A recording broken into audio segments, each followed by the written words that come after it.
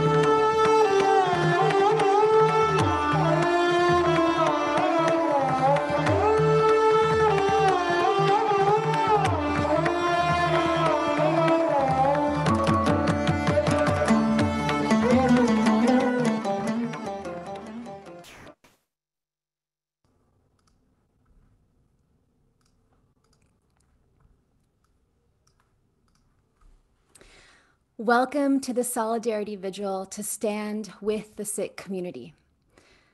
Thousands of you are joining us tonight from across the United States and around the world.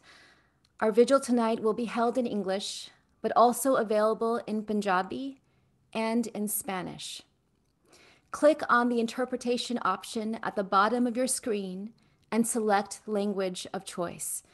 Closed captioning is also available by hitting the CC button on the bottom of your screen as well. My name is Valerie Kaur, and I am so grateful you are here tonight.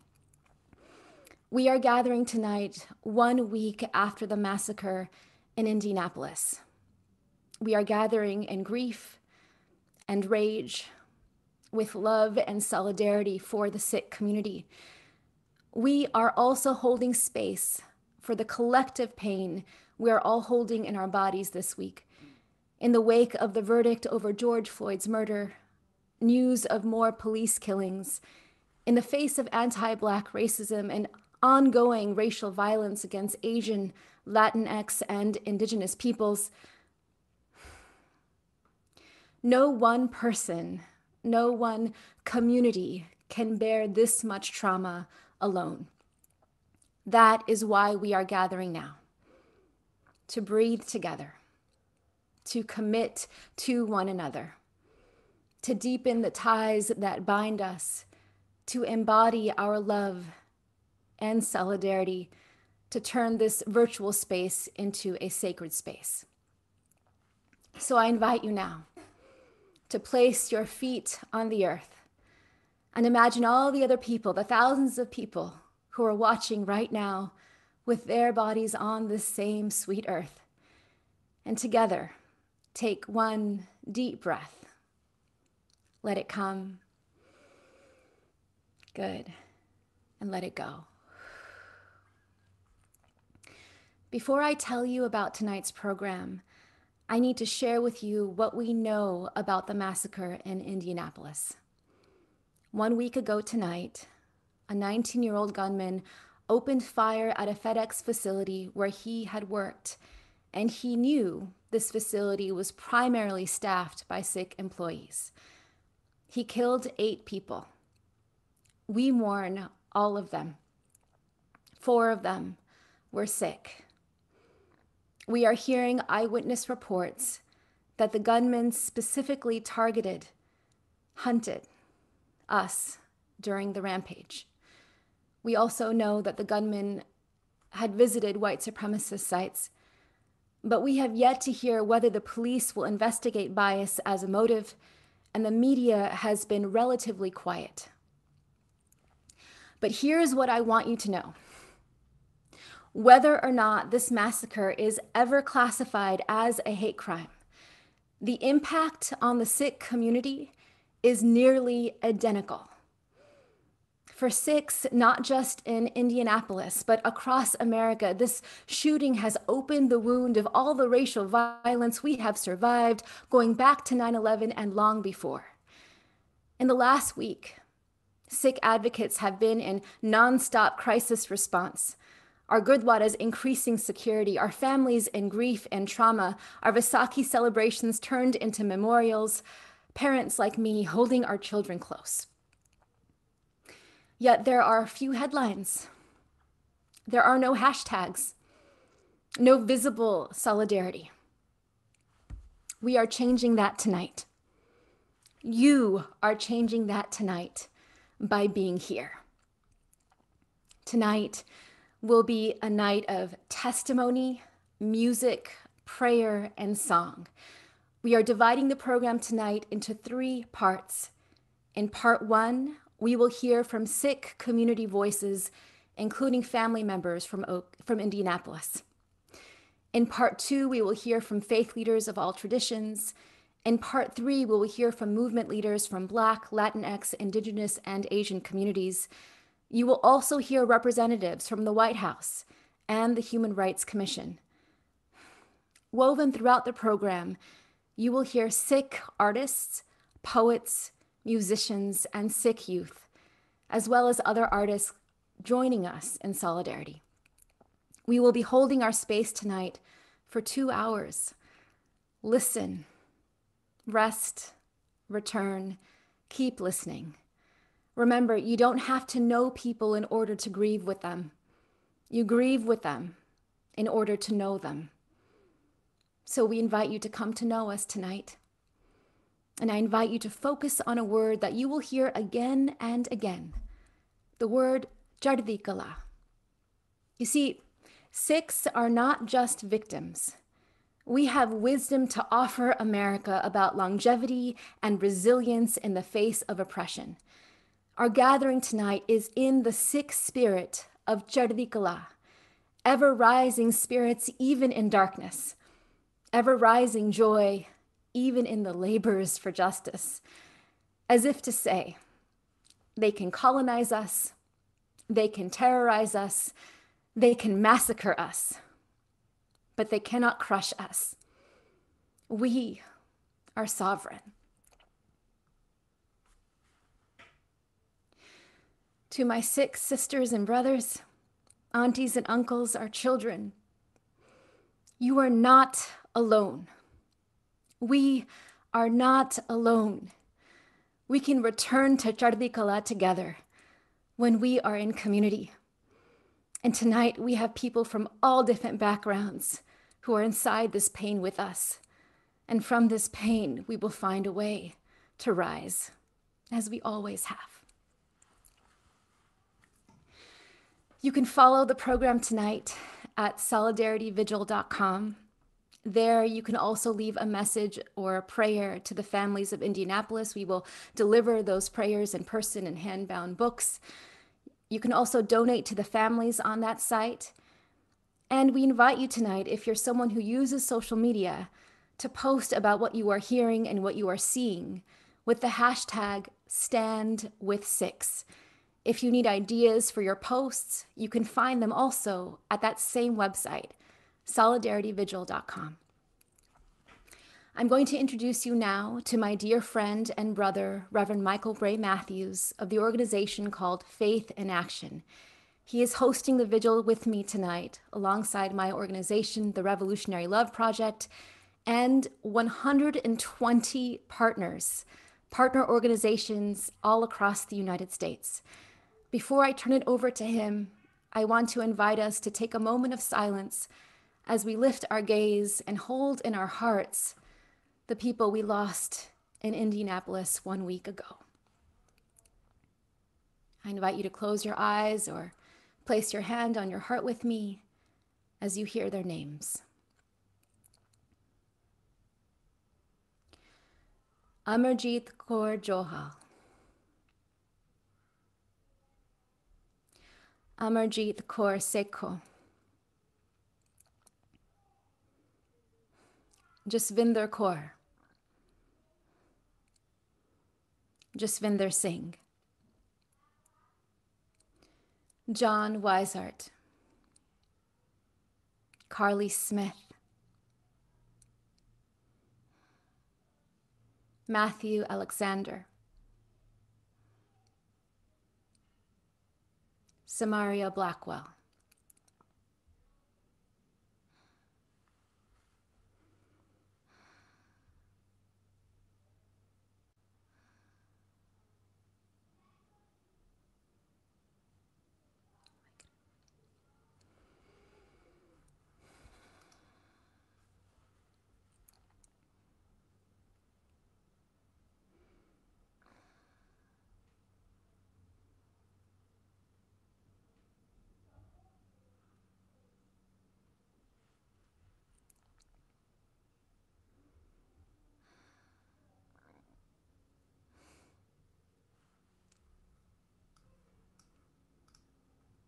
Ashe. And we continue to hold all the names. Greetings, beloved community. On behalf of Faith in Action, I wish to thank my dear sister, Valerie Kaur, and the Revolutionary Love Project for the invitation to conspire, collaborate, and co-create for racial justice, multi-faith solidarity, and communal healing tonight. If there was ever a time to practice radical, inclusive solidarity, it is right now. This week, we could barely take in the news of accountability in the case of the murder of George Floyd before we were bombarded with repeated reminders of the genuine crisis we face as a society. A crisis we face when it comes to the disregard for Black life. While we celebrated with the Floyd family, we must also learn to hold space for the family of Daunte Wright. And we must now bear the family and friends of Ma'Khia Bryant of Columbus, Ohio, in our hearts. As the father of a young Black man who lives in Columbus, my grief, my fear, and my rage are palpable. And so it means everything to me to gather with a community that will hold both the particular and the universal. I am here to stand in solidarity with my Sikh family. I am here to bring visibility to my Asian kindred because I know, as a product of the Black church tradition, that our well-being, our flourishing, and indeed our liberation are tied together. Those of us who have targets on our backs, those of us who know the experience of racial trauma and violence must stand both in our particularities as well as our shared destiny. Zen Master Larry Ward says that our racial suffering is deep and wide. It is a particular kind of samsara, repeated cycles of bitterness, pain, and fear. Tonight, we gather to generate new cycles. In the face of the vicious cycle of racial and religious oppression, we are stirring a new revolution, a revolution of what Valerie calls sweet labor. You see, we are here in love, revolutionary love, to breathe and push together until we birth beloved community. Thank you, brother. We invite Ali Young, Dene citizen and storyteller, to open us with an Indigenous blessing, followed by a song from the Sikh tradition, inspired by the Sikh tradition, by singer-songwriter, activist Sunny Singh. Ali. Yat Ali Young Minshe, Totoni Nishle, Tona Bashichin, Nakaidina Adashiche, Nut Odina Tachini Dashanele. Thank you for having me tonight. I am very proud to be here and to stand in solidarity with my good friend Valerie and the Sikh community. I just want to start off with a few words, and first and foremost, land acknowledgement, because I think that in order to heal as a people, we need to acknowledge the history that we have endured, especially as communities of color. And this country is founded on genocide and slavery. And a land acknowledgement, it calls, it acknowledges that history that is needed for us to heal. And so I am on the land, I'm zooming in from the land of my tribe, the Diné people, known as the Navajo Nation. And in Indianapolis is the ancestral homelands of the Kickapoo tribe.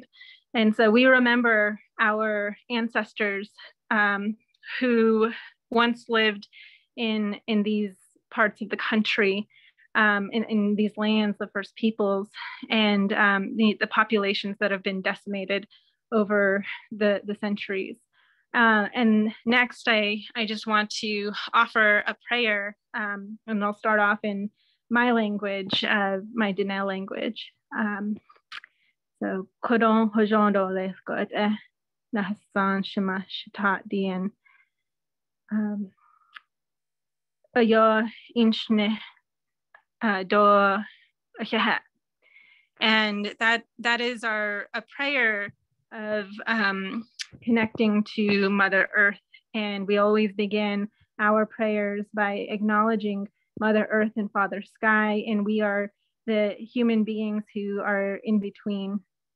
And we pay tribute to Mother Earth because of to appreciate the interconnectedness of life and the beauty way, which is the life that we live as Diné people. Living in the beauty way is acknowledging that we are connected, that we are all related, and that we must treat each other that way. And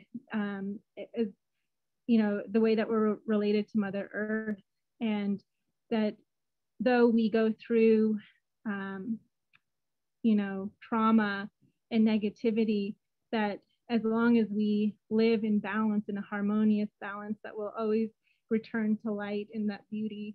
And I just want to lastly offer some, a little bit of my culture to everyone around the symbolism of rainbows, and which is very much what I see happening this evening with all of us coming together in solidarity.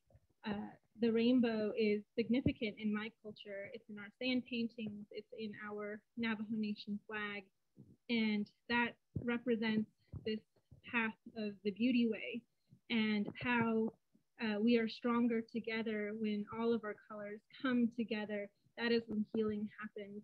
And I'm just, again, thankful for Valerie calling on me to open this up, to help open this up. And I hope that my words offered some healing and perspective. If you have.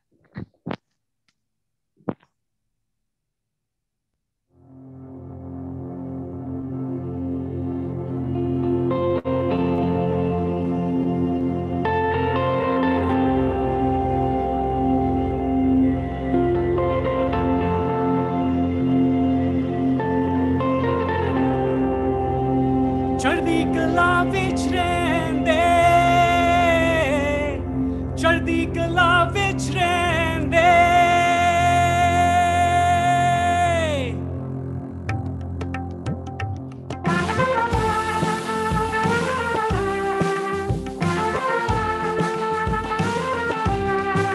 Chardi Kala vich rende, Chardi Kala vich rende. Bole sone haal sahat Sri Akal, Bole sone haal sahat Sri Akal, Ho Nanak naam Chardi Kala, Tere bhane sab ka bhala.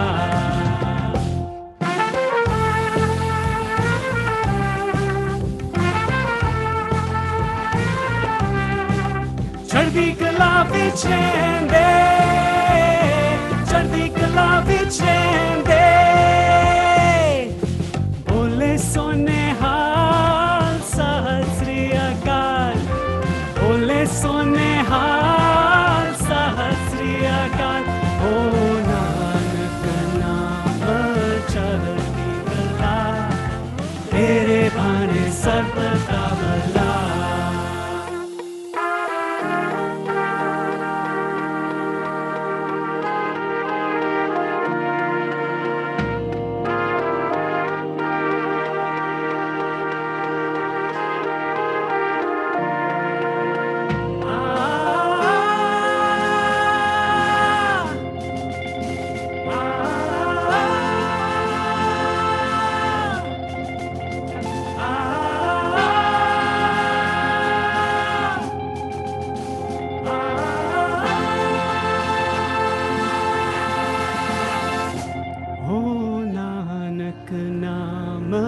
Chardi Kala, tere bhane sarvata bhala.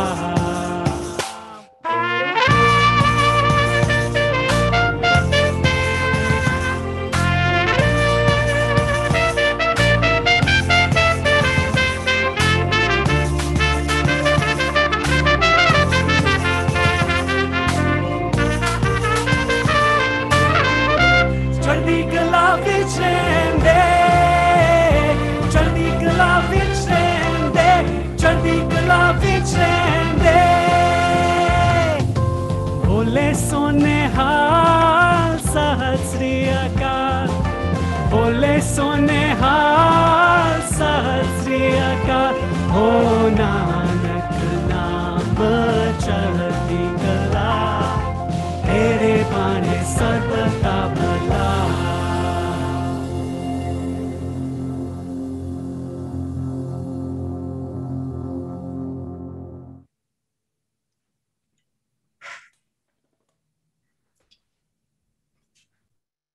Waheguru ji ਕਾ ਖਾਲਸਾ ਵਾਹਿਗੁਰੂ ਜੀ ਕੀ ਫਤਿਹ ਨਾਨਕ ਨਾਮ ਚੜ੍ਹਦੀ ਕਲਾ ਤੇਰੇ ਪਾਣੇ ਸਰਬਤ ਦਾ ਭਲਾ O Nanak, by the Naam, ever rising spirits, Chardi Kala, and by your will, may all humanity be uplifted. It's such a powerful message, and it's one that Sikhs bring forward daily. Seeing divinity in all people is our charge. And seeing Vaheguru in all situations is our way. But it's hard. We feel this today in so many moments. How do we wish well to all of humanity when some of our fellow human beings are trying to harm us? How do we find happiness when we are terrorized? Where does resilience come from? I was just putting my girls to bed, and as Sikhs have done nightly for centuries, we sang Sohila. And one line stuck with me. Tum gavo mere nirpo ka Sohila. Ho vari jit Sohile, sada sukh hoye raho. Sing the song of my fearless one. I sacrifice myself to that song. That is eternal joy. Fearlessness in the face of hate. Joy in the face of terror. How do we find light in darkness? We refuse to give in to fear. Nirpo. And we double down on love. This sounds beautiful, but it's not easy. We know that. And yet we also know that living with fearless love is possible because our gurus have taught us how, because they modeled this for us, and because our community has learned how to live life in this way. We also know it's possible because we see the Sikh community in Indianapolis living with fearless love before our very eyes. And there's perhaps nothing that I admire more than seeing people respond to tragedy with grace and resilience and with Chardi Kala. And that's why it's my honor to introduce Komal Kaur Chauhan, granddaughter of Bibi Amarjit Kaur Johal, who we lost in the shooting in Indianapolis. Komal will be sharing with us a reflection from the ground that she prepared for us with members of her family and members of the Indianapolis Sikh community. Vaheguru Ji Ka Khalsa, Vaheguru Ji Ki Fateh.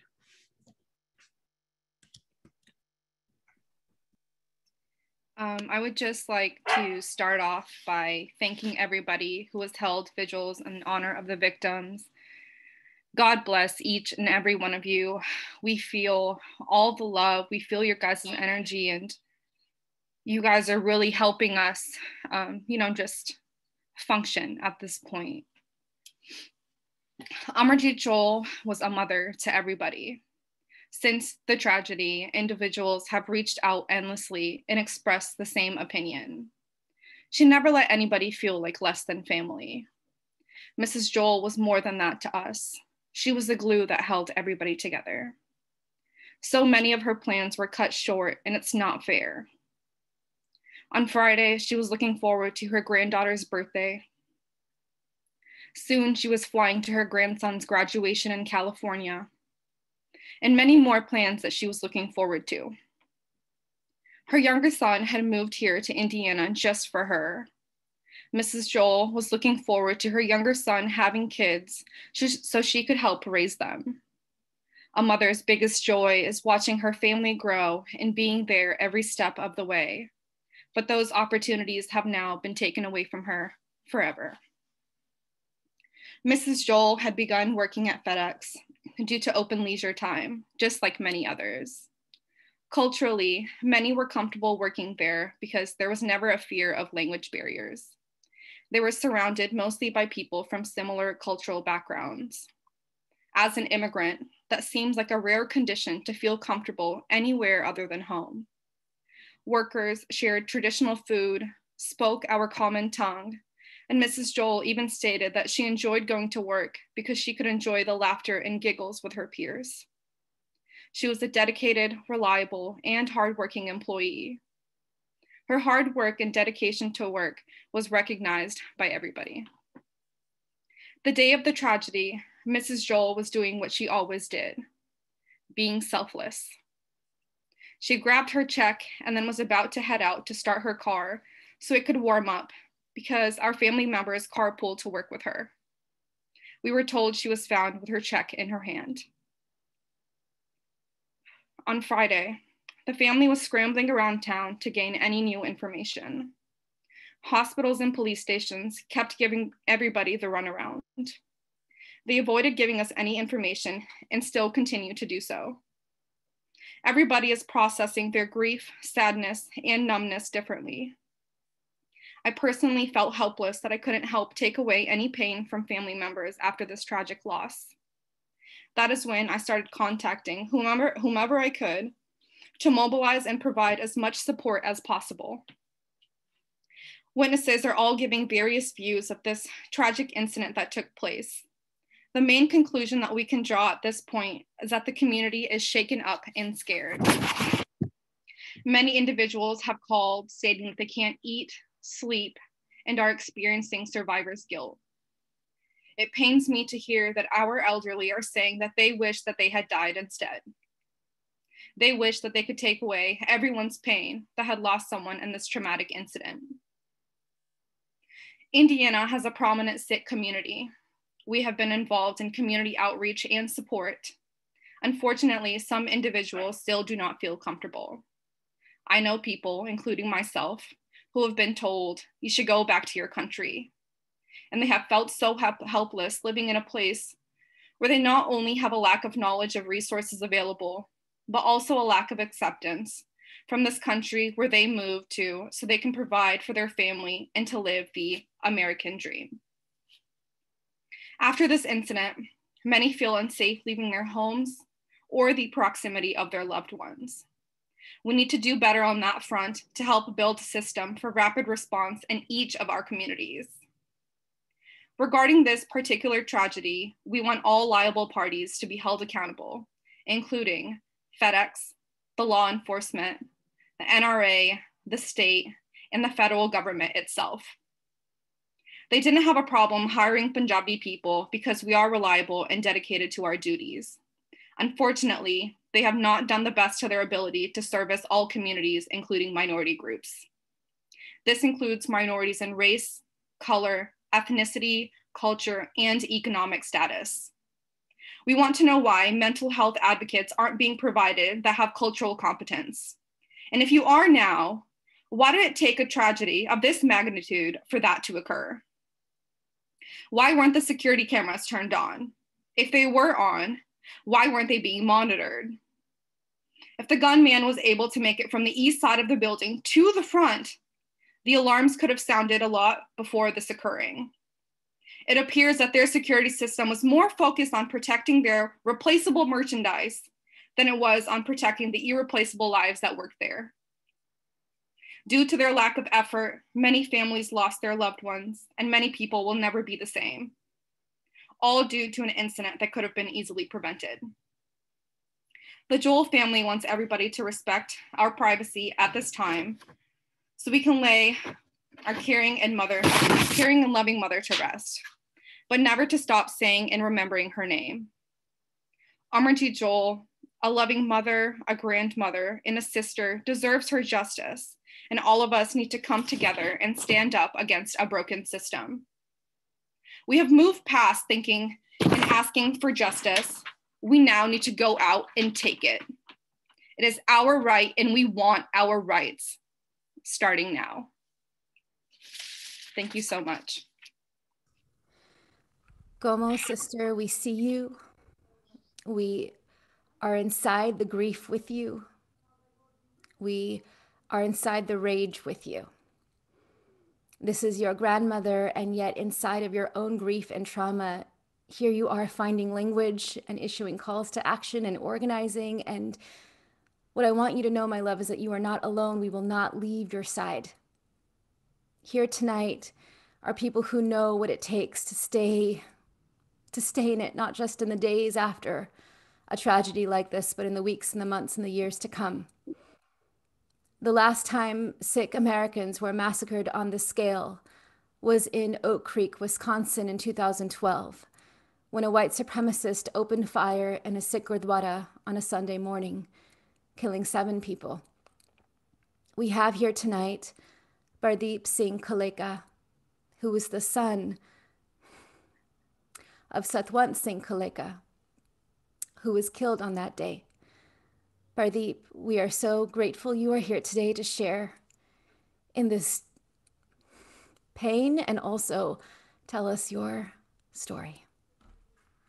Thank you so much, Val, and thank you, Komal. I want to center everyone in Indianapolis and everything that's happening with the families. As you were sharing, all of those reminders came back: the survivor's guilt, the survivor's relief, the investigation, the lack of transparency, all of that. And understand that you are not alone and that you have family out there. So just please make sure that we keep reaching out, we keep organizing, we keep moving forward with that same spirit of Chardi Kala that we are all speaking about tonight. I was recalling a story about my father, and my father was a farmer from a rural village in Punjab. My mother was also a farmer. And I recall one of the fondest memories that I have about him is how deep he used to dig his hands into the soil. I would oftentimes see him working on my landscaping beds at my house, kind of ridiculing me on how lazy I was being and not taking care of those weeds that were growing. My father came here with my mother, myself, and my brother when I was 6 years old, 1982. He wanted to create a better life for our family, as do many immigrants, as do many Sikh Americans. He, over time, built a a temple, a gurdwara on the south side of Milwaukee. The congregation started off small, and now it numbers into the thousands. August 3rd was the last time that I saw my father alive. That was my birthday. And by that time, I knew that he achieved what he wanted to achieve, not knowing that the next time I would see him, as Val said, a white supremacist took the lives of 7 Sikh Americans who were working on their American dream, only to have it cut short by people saying that they're not deserving of it. All of the people that were working at that FedEx that day were working on their American dream. All of us are working on creating a better America. Today, you are all survivors. This survivor family is growing bigger and bigger and bigger. You are all survivors because you are all witnesses. You are witnessing all of this harm that is being caused. And as most have said, if this is a land that is formed from genocide, colonization, slavery, then we must all become like our ancestors, like my father, and all become farmers. And we need to dig our hands so deep in this soil that we change the bedrock and the foundation of this country going forward for our children. May God bless your commitment to till the soil, to replant. And as we've all said, Naniknam Chardi Kala Terebane Sarbatapula. May we be relentlessly optimistic for the peace and prosperity of all mankind. Thank you. Thank you so much, brother. We have next Rana Sodhi. Rana Sodhi's brother, Balbir Singh Sodhi, was the first person killed in a hate crime in the aftermath of September 11th. And so you're seeing the connection we're drawing here. You see, Indianapolis didn't just happen in a vacuum. It's happened in the context of 20 years of racial violence against our community, going back long before. We've lived here for more than a century, and we have always been at the forefront of hate violence. Our people wear articles of faith, many of us wear long hair that we wrap in turbans as a sign of our commitment to Chardi Kala, to love and service, to love without limit. How ironic that it's these very articles of faith, these turbans, these brown skin, these beards, that have marked us as terrorists in this country. When Balbir uncle was killed, he was the first of countless people who have been killed, beaten, stabbed, bullied, harassed, denied in the last 20 years. Some studies say that Sikh Americans are 5 times more likely to be targets of hate than we were before 9/11. You see, the backlash never ended for us, did it? 20 years later, here we are mourning with the families in Indianapolis against this backdrop of ongoing trauma. But Rana ji knows what it takes to stay in Chardi Kala, not just in the weeks after, but in the years after losing a loved one. Rana ji, would you share with us now Balbir Singh Sodhi's story and how that day has changed your life, and any words you have to offer us now? I invite you to come now. Thank you, Valerie. I'm here today to feeling the grief, and I feel the pain all over again after 20 years later. And I go with the hope, and I think we all can change this thing. One day, we will have a better world without hate. I want to share my brother's story. Balbir Singh Sodhi was a first hate crime victim after 9/11. He was killed on September 15 while he was working in his gas station. and planting a flower in front of his gas station. The person that murdered my brother shot him from the back 5 times and killed him. And my brother, and he's like to my father, and he's eldest in the USA too. While we was living 5 brothers together in the USA, he's the eldest one, and he keep our family together. And in fact, 3 days before his death, he cooked me a dinner and invited me to come and join me with his dinner.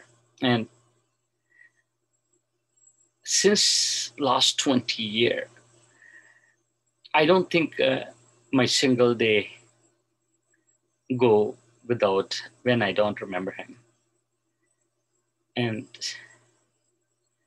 the person who killed my brother, and after that he was arrested, and he showed that I am a patriot, and he wanted to kill all the towel heads and their children too.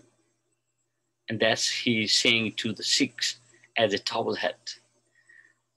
And after 10 months later, I lost my another brother in San Francisco while he was driving a cab. That mystery didn't solve until today. We don't know it is hate crime or what, but I lost my 2 brothers in 10 months after 9/11.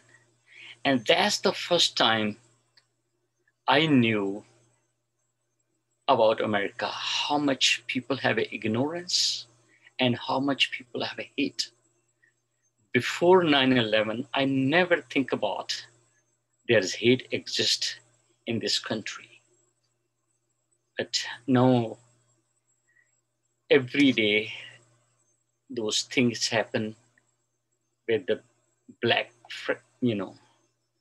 community, Asian community, Latino community. I witnessed those things, and it shook me. And I think I'm very strong in Chardi Kala, but Valerie always remembering us to be keep in mind. And I'm thinking we can change that. I always took the example. Dr. Martin Luther King have a dream to be the Black community have a rights to ride a bus, send their children to a better education and better school. And I was so happy when our President Obama was elected as a president. And I feel that day, the Dr. Martin Luther King dream was succeed and that day. But still, we have a lot to do in the community to educate others who are ignorant. And what happened in Wisconsin, what happened in Indianapolis, and what happened to our Black brother and sister and Asian people and Latino people. I go through it because before 9/11, I never involved so much, and I don't know very much about that, though, what's going on around that. I was just focused on my work. But since I lost my brother last 20 years, I'm going to change the world. That's I promised myself. And I try to do that. And last 20 years, I'm going out to educate more people and tell about my turban, tell about my culture, tell about my Sikhism, who we are, and what we are the part of this country. We are part of this community. That's our constitution, right? This is the beauty of this country. And in fact,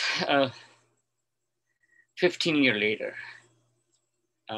myself and Valerie, we're trying to reach the murderer who killed my brother. That's the first time he said sorry to me. And we both cry. One thing really touched my heart when he said that. He said, when I die, I go to the God, just one thing I want to say to the God. I want to see your brother and hug him and say sorry to him. I did very bad to him, to your family. That's really, break my heart. And I forgave, my family forgave this murder. And we, as a Sikh, we don't keep heat in our heart. And that's the Chardi Kala and move forward. And today, I thank you to all of you to come and join with the Sikh community and pray for all the victims on tough time. And we stand for the humanity and we stand for the love to all. Thank you very much. Ranaji, Pardeep, Komal, thank you. Tonight, we have someone here to respond to you, someone who has listened to your testimonies and is here to tell us that we are indeed not alone. Her name is Erica Moritsugo.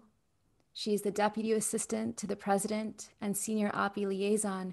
She is here from the White House on behalf of the White House to speak to you now. Thank you. Thank you. I have to first thank the families, these brave family members, beloved granddaughter, son, and brother for sharing their painful stories with us. We're not entitled to it. It's their stories of grief and loss and heartache that's a generous gift to us, and we're honored by it. Thank you. My heart goes out to the Sikh community tonight. For too long, the Sikh community has had to carry the unjust burden of being othered in America. For too long, the Sikh community has had to endure violence and pain, including the rise in discrimination and hate after 9/11, Oak Creek, now Indianapolis, and for the 100 years before that. The painful reality is that the Sikh community has experienced too much. With this rise in hate all across our country and so many of our communities, the shadow of feeling like a perpetual foreigner in our own country, it's a burden and a reality many of us face and carry. And yet we persist, and yet we rise. My friends, we see you. We love you, and we grieve deeply with you and your community. It's our community. Please know that the president, the vice president, and their entire administration stands with you in this moment, and also in the world that we're building back, anchored on our shared values, our shared humanity, and our shared resilience as Americans. The president performs his solemn duty of ordering the flag lowered at half-staff at the White House, public building once posties across the globe. That was just 2 weeks after he gave the last such order. My thoughts are with the families who have lost their loved ones, and we pray for the wounded for their recovery. We intend to bring healing to this moment, but also beyond, to offer safety, recognition, and support for our Sikh family as a whole. This is a promise from the administration to uplift, recognize, and support the Sikh community, not just in this instance of crisis, but in the months and years to come. We are not leaving your side. I'm deeply humbled for the invitation to be here. In solidarity, always, and with all of the aloha in my heart, thank you. Thank you, Erica. We hear your promise. We receive your promise. We are grateful for your promise. And there are thousands of people here witnessing your promise not to leave our side. So thank you. You heard Ranaji talk about forgiving his brother's murderer. Forgiveness for him is not forgetting. Forgiveness is freedom from hate. And he was inspired by that from our tradition. And so Erica and all of you here, I invite you to listen now to Sikh Kirtan, Sikh music. It's the way that we pray and remember the wisdom that our gurus gave us. This Kirtan is performed by Jasveer Kaur Rababin of Raj Academy, Sikh singer, musician, and educator. And the Shabad that you're about to hear translates as, I speak truth. I speak truth. When we are absorbed in pure love, we realize the divine within us and all around us. So now I invite you to take a moment to breathe and let the music fill your heart.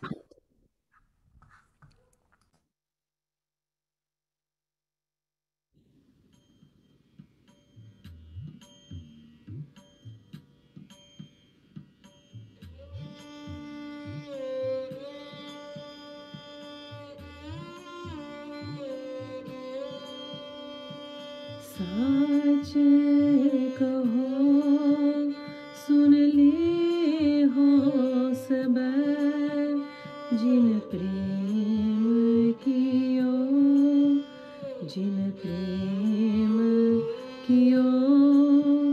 तिन ही प्रभ पायो तिन ही प्रभ पायो कहाँ पयो जो दो लोचन मूंद के बैठ रहो बख्तियान लगायो बख्तियान लगायो नाथ फिरियोली साथ समुद्रन लोक गयो परलोक गवायो परलोक गवायो वास किया बिखियान सो बैठ के ऐसे ही ऐसे सुबह से बितायो सुबह से बितायो सच कहो सुन लिए हो सब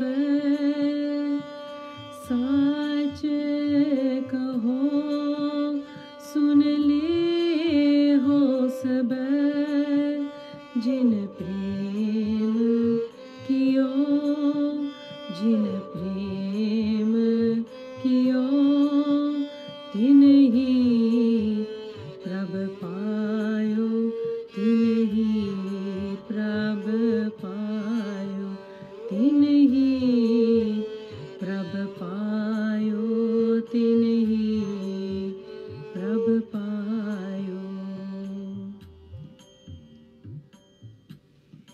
वाहिगुरु जी का खालसा वाहिगुरु जी की फतेह।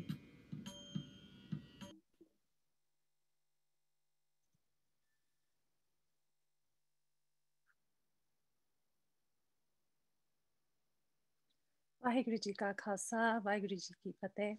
My name is Preeti Kaur. I'm going to read a poem. Prayer to the Potter, in memory.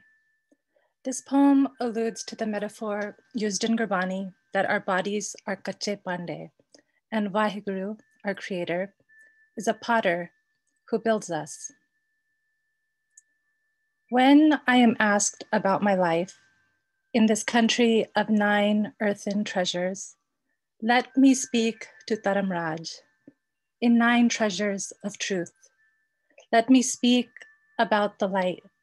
Let me say I did not accept the sun rising every day, in spite of the bullets shot in the mouth of the country of 9 earthen treasures. Let me say Dhan Vaheguru. Let me shadow beneath the blades of grass. Let me look for saints in the stars. Let me say I looked for the plant workers there when the shift ended, the next shift beginning. Let me say I looked for the honeybee collecting pollen off spring's fiddleneck, the acorn pounded into flour by people who prayed here first. Let me say I looked for the immigrant accepting his first paycheck, the young women who just started to know their shape in the world, the grandmother who cooked for everyone. Let me say in this country of 9 earthen treasures, I fought with the potter who built me the sky, vast with dead. Oh, potter, who digs the riverbed of time. Potter, who pulls out the mud of our work. Potter, who molds the body into a clay pot. Potter who breathes us breath. Potter who bakes the memory of all who pass. Potter who casts all that will happen. Potter who hardens us into a form not ourselves. Oh, potter, if you must break this clay pot, first give me the blessing of a tongue that can say garden, that can say rice pudding, that can say a joke, can say birdsong, can say the eternal name. Potter, if you must break this clay pot, shroud me in a water of undying. Let me face the rising sun with my own rising chest. Let me be cracked, but let me be glazed by hands of a brief grief, a field of dandelions. Knead me on your wheel of life. So when asked how I lived in this country of 9 earthen treasures, let me answer like a bell, I will, your will, I will. Thank you. Vaiguru Kala Khalsa, Vaiguru Ki Fateh. Thank you, Preeti. I'm Milk. I am very honored to be here, and thank you for having me in this sacred space and gathering. I want to share a song called Somebody's Beloved.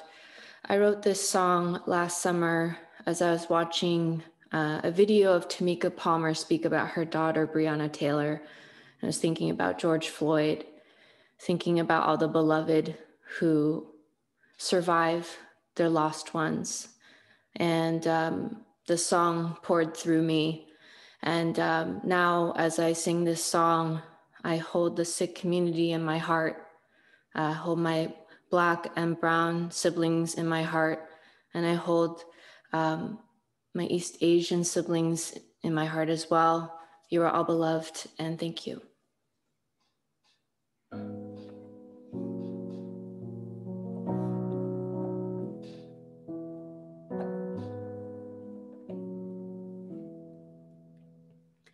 She was somebody's daughter, somebody's friend, someone who built her dreams with every breath, whom others could depend.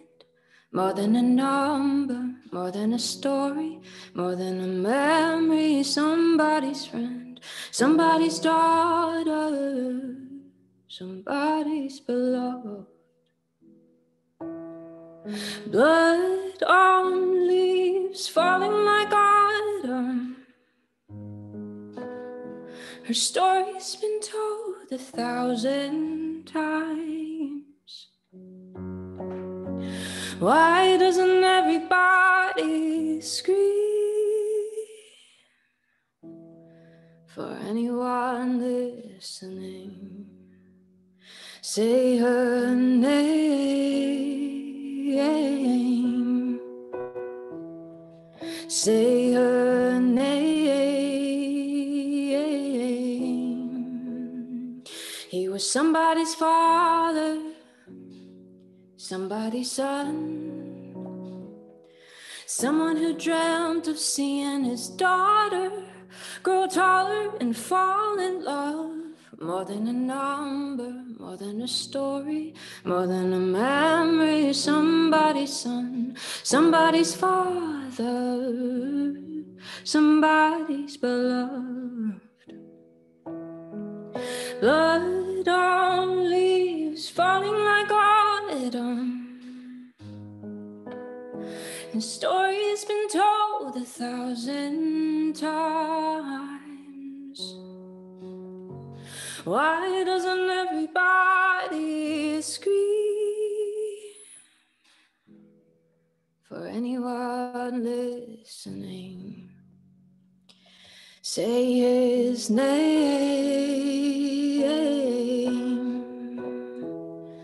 Say his name. More than just a number. Say their names. More than just a story. Say their names. More than a memory. Say their names. Say their names. Say their names. They were somebody's first call. Somebody's home.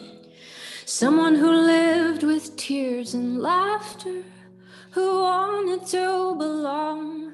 More than a number, more than a story, more than a memory. Somebody's home, somebody's first call, somebody's beloved. Somebody's first call, oh, somebody's beloved. Thank you so much.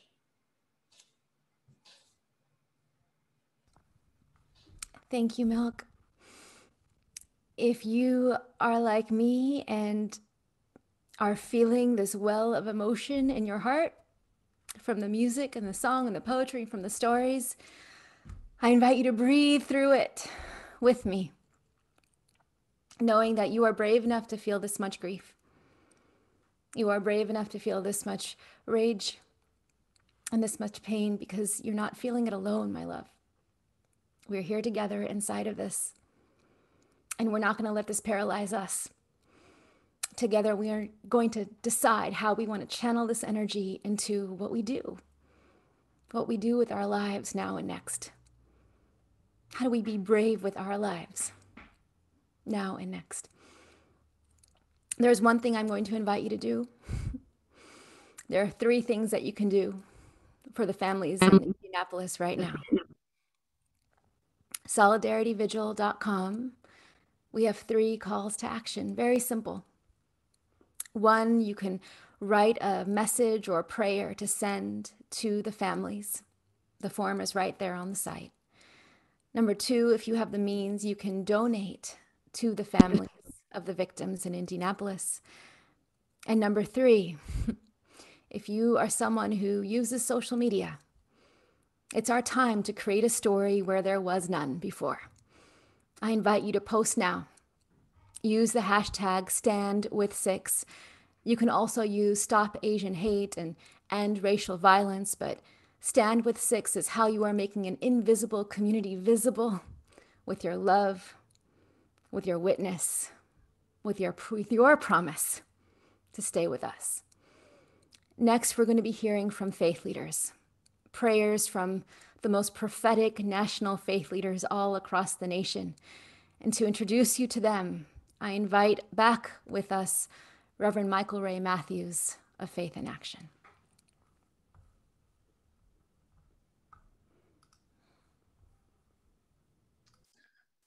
We call on faith leaders who continue this moment of hearing sacred wisdom in verse and song.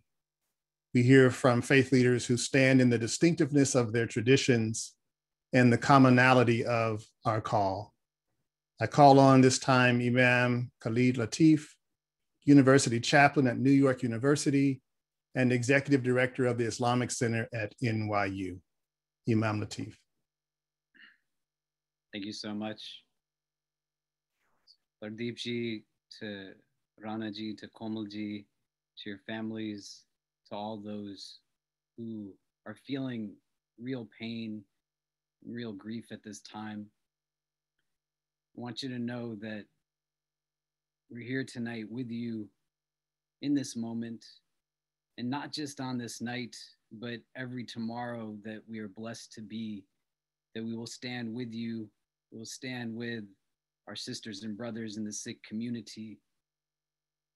I can't imagine what it feels to lose what it is that you have lost. your loved ones, which is the most precious thing that anyone can take from you. And what I would say to you all before I ask you to join me in a short prayer is to not let them take anything else from you. To be strong, to be unapologetic in who it is that you are. I've always admired the values, the ideals, the tenacity and commitment of my Sikh brothers and sisters to their faith. And I can tell you that from this, we will all come out stronger. If there's anything that I can do, my community can do for any one of you at this time, please don't hesitate in reaching out. I stand with you tonight, and I will stand with you for as long as you will let me. And so I ask you all to join me in just a short prayer as we come together, a prayer of healing, a prayer of hope, a prayer of love, and a prayer that our collective hearts being together will allow for it to reach its most highest of pinnacles. Let us pray. Almighty God, giver of life and guider of hearts, bless this gathering and all those who are in it. We have come today to stand with our Sikh brothers and sisters in the aftermaths of the tragic attacks and shootings that took place in Indianapolis. Shower upon them and us your infinite mercy and grant all of us only the best in this world and the best in the next. Guide the footsteps of our brothers and sisters and deepen us in our trust, love, and care for them and each other so that we might come together to help them at this time. Send them only those who will be their helpers and supporters and protect them from any further affliction, anxiety, or anguish. Open their hearts to receive all of the love that we are sending them on this day and envelop them in your divine love always. Grant them peace, relax their fears, and remove from them any impediment that keeps them from doing all that they are able to do. The burdens of life sometimes seem too heavy to bear. The anxiety and anguish that sits inside of us feels bigger at times than the world around us. We seem to be surrounded by a darkness that is impenetrable. Today we ask you, for the sake of our brothers and sisters in the Sikh community who need us to be better than our best, to give us courage. Our struggles are real, but your promise is true. Indeed, with hardship, there always comes ease. Remove from our hearts any fears or inhibitions and replace them with an ever-increasing boldness to live each moment as best as we can. Fill our hearts with a fire of your love and a desire for nothing less than justice for all. Make us the conveyors of truth, the purveyors of truth, the couriers, the carriers, the upholders of truth. Let us not be swayed by false fulfillment, but make us from amongst those who taste true contentment. Help us to see this world always through hearts that are drawn towards real goodness and beauty. To be those who silence fear and abolish anxiety, who overpower indifference and break away from greed, who eliminate arrogance and defeat racism, who are bold enough to ask of you to make us those who only do that which is good. Help us to be above what is simply normal and to never compromise on who it is that we are for those who only accept us when we become that which we are not. Help us to see our race, our heritage, our class, our faith, our gender as a means of strength and never something that we wish wasn't a part of us. Help us to never fear the path of truth for the lack of people walking on it, and bless us with leaders to follow who walk firmly upon it. Let our unity be not tied to uniformity of the external, but instead make us sisters and brothers of all colors in our unity based off of a uniformity of our values and hearts. Remove from our hearts any negative thoughts of others and help us to never partake in acts of injustice against people of any background. Love your creation through us. Be gentle to them through us. Increase them in strength through us. Give them courage through us. Help them grow through us. Endow them with confidence through us. Fill them with sincerity through us. Protect them always through us. And through us bring good and benefit to the rest of this world, most merciful of those who show mercy. Let our anger be only at injustice, oppression, and exploitation of people, so that we will work for justice, equality, and peace. Let our tears shed only for those who suffer from pain, rejection, starvation, and conflict, so that we will reach out our hands to comfort them and change their pain into joy. And let our successes be many, as we make a difference in this world by doing the things which others say cannot be done. For our brothers and sisters in the Sikh community, their loved ones, their family members, and all those who are facing any type of hardship in the world at this time, we simply ask for peace. Protect us always from hearts that are not humble, tongues that are not wise, and eyes that have forgotten how to cry. Forgive us for our shortcomings and guide and bless us all. Amen.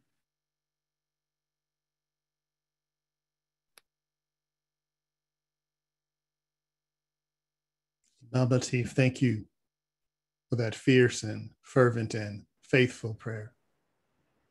We continue in that vein and call upon dear sister Rabbi Sharon Brous, Senior Rabbi at ICAR in Los Angeles. Rabbi Brous. Thank you, Imam Khalid. Amen. Thank you to my dear sister Valerie and my beloved friend, Reverend Michael Ray. I am honored and humbled to stand with you in this time. One of the turning point moments in the book of Exodus and the great story from enslavement to liberation comes when we're told that the children of Israel were groaning under the bondage and they cried out, and their cry rose up to God, and God heard them and remembered the covenant, and thus began the long walk toward freedom.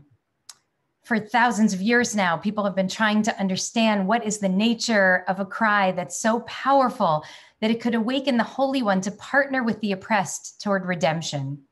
Some people say it was a cry of despair, but I know that it was a cry of wakefulness. Generation after generation, my Israelite ancestors suffered under the weight of Egyptian oppression. They saw their elders beaten and their babies slaughtered. Their backs broke with hard labor, but they did not cry out. Maybe they believed it wouldn't matter. Maybe they weren't trying to make trouble. Until one day, in the language of a rabbi writing in Poland in the 1800s, the Mea Shiloach, hit orer behem za'aka, the scream was awakened in them.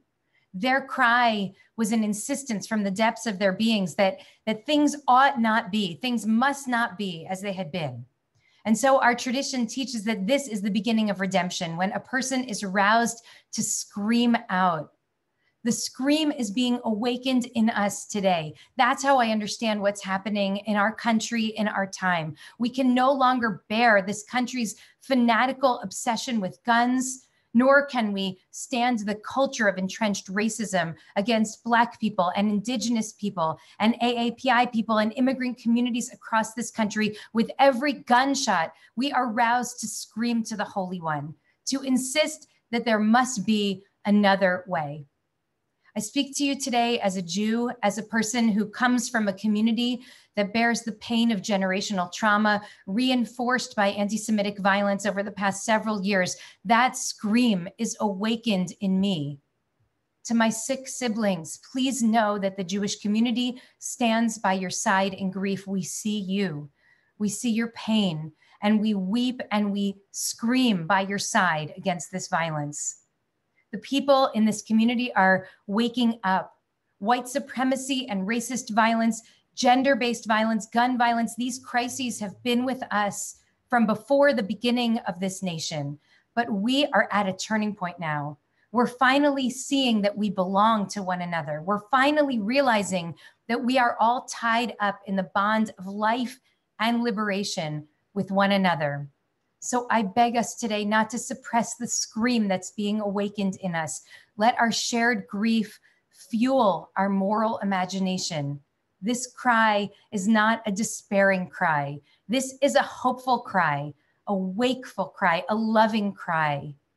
May this cry be the beginning of our collective redemption.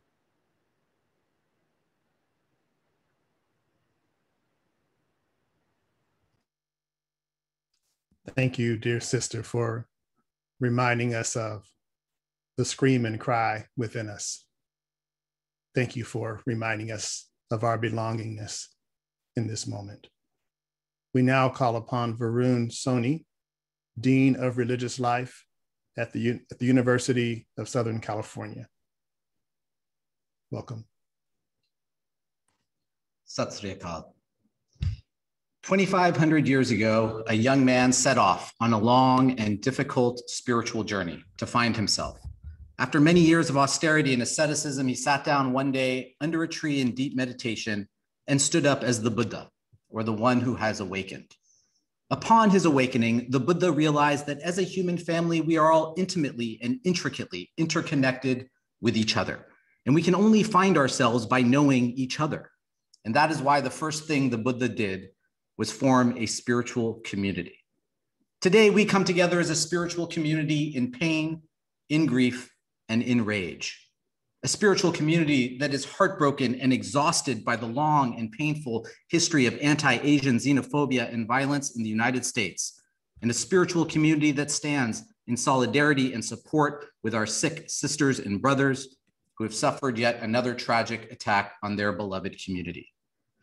Since Sikhs have arrived in the United States more than 120 years ago, they have continually confronted the darkest and most dangerous elements of American culture and American law, from discrimination to denaturalization, from immigration exclusion to racial profiling, and from hate crimes to targeted killings. And so, tragically, the story is not a new one. But what's new now is that we have each other. We have so many allies and advocates, so many interfaith friends and interreligious partners, and so much care and support. We have a spiritual community, and that means everything. And this spiritual community will bravely take up Valerie Kaur's charge to all of us. We will tell new stories about ourselves and about our world, stories of hope and healing, stories of justice and belonging, stories of redemption, and stories of revolutionary love. And we will remember that we are not isolated beings, but deeply connected in mystery and in miracle to this universe, to this spiritual community, and to each other. It is now my great privilege to offer this ancient prayer from the sacred Hindu text, the Brihad Aranyaka Upanishad. Asato ma sadgamaya, tamaso ma jyotirgamaya, mritor ma mritam gamaya, Om Shanti, Shanti, Shanti, Om. May we go from ignorance to truth. May we go from darkness to light. May we go from death to immortality, and may all beings find peace. Thank you. Dean Soni, thank you for your affirmation of who we are as a spiritual community. We now call upon Reverend Tracy Blackman, Associate General Minister for the United Church of Christ. Reverend Blackman. Thank you. Good evening. I feel incredibly honored to be welcomed into this sacred space, to hear the stories, to share the pain, and to share the tears. And I confess that for me, it feels that we are here more often than we are not. And yes, we are connected. We are one. In recent years, we've experienced a resurgence of racist vitriol globally. And it would be easy to attribute such diatribe to one person or to one group of people. But such assertions are simply untrue, and they are unhelpful. There are many ways that many of us have been complicit. And I wish I could stand here and say that as a Christian, that we are all where we should be. But sadly, supremacy does not just come in skin tone. It also comes in religion. It also comes in gender violence. And for so many times, more than I care to count, in this country, it has been my faith that has caused great harm, great religious intolerance. I stand today because I can't take the good and not be accountable with the bad, to say that I pledge to you to continue to fight every day to reclaim the soul of my faith, so that we show up in ways that hold us accountable and help us to recognize that we don't have a monopoly on what it means to serve the Holy One, and that God really is large enough to contain all that has been created and made holy. Structural racism, my friends, is an evil that pervades every institution and every aspect of our society. It has so distorted our biological, sociological, anthropological, and theological perception of the other that most people cannot even imagine the anti-racist world that we work toward. We are connected. And when you hurt, we hurt. When I hurt, you hurt. When death visits the Sikh community, death visits us all. When death visits the Asian community, death visits us all. When death visits the Black and brown communities, death visits us all. And it is as deadly and as virulent as the pandemic that we find ourselves in the midst of. But there is a vaccine. And that vaccine only comes in one brand. It is the radical love that my sister Valerie talks about so often.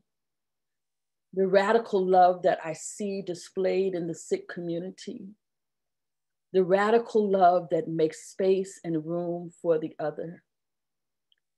My commitment and the commitment of thousands of other people who follow a rabbi named Jesus is that we will be with you, never forgetting that we are one. We are connected. We cannot be separated until everyone is fully seen, until this is a place where everyone feels safe, until your children and my children can play together and not have to change anything about themselves to feel fully loved, until what we wear and how we honor our holy is respected by us all. We will be in this together. White supremacy will not have the last word, for there is something greater, and that is our love. Ashe and amen. Ashe and amen. A vaccine called radical love. Thank you so much, dear sister. Thank you so much for your declaration of multi-faith solidarity. And last among the faith leaders, we bring to you words from Reverend Dr. William Barber II, President and Senior Lecturer for Repairers of the Breach and co-chair of the Poor People's Campaign.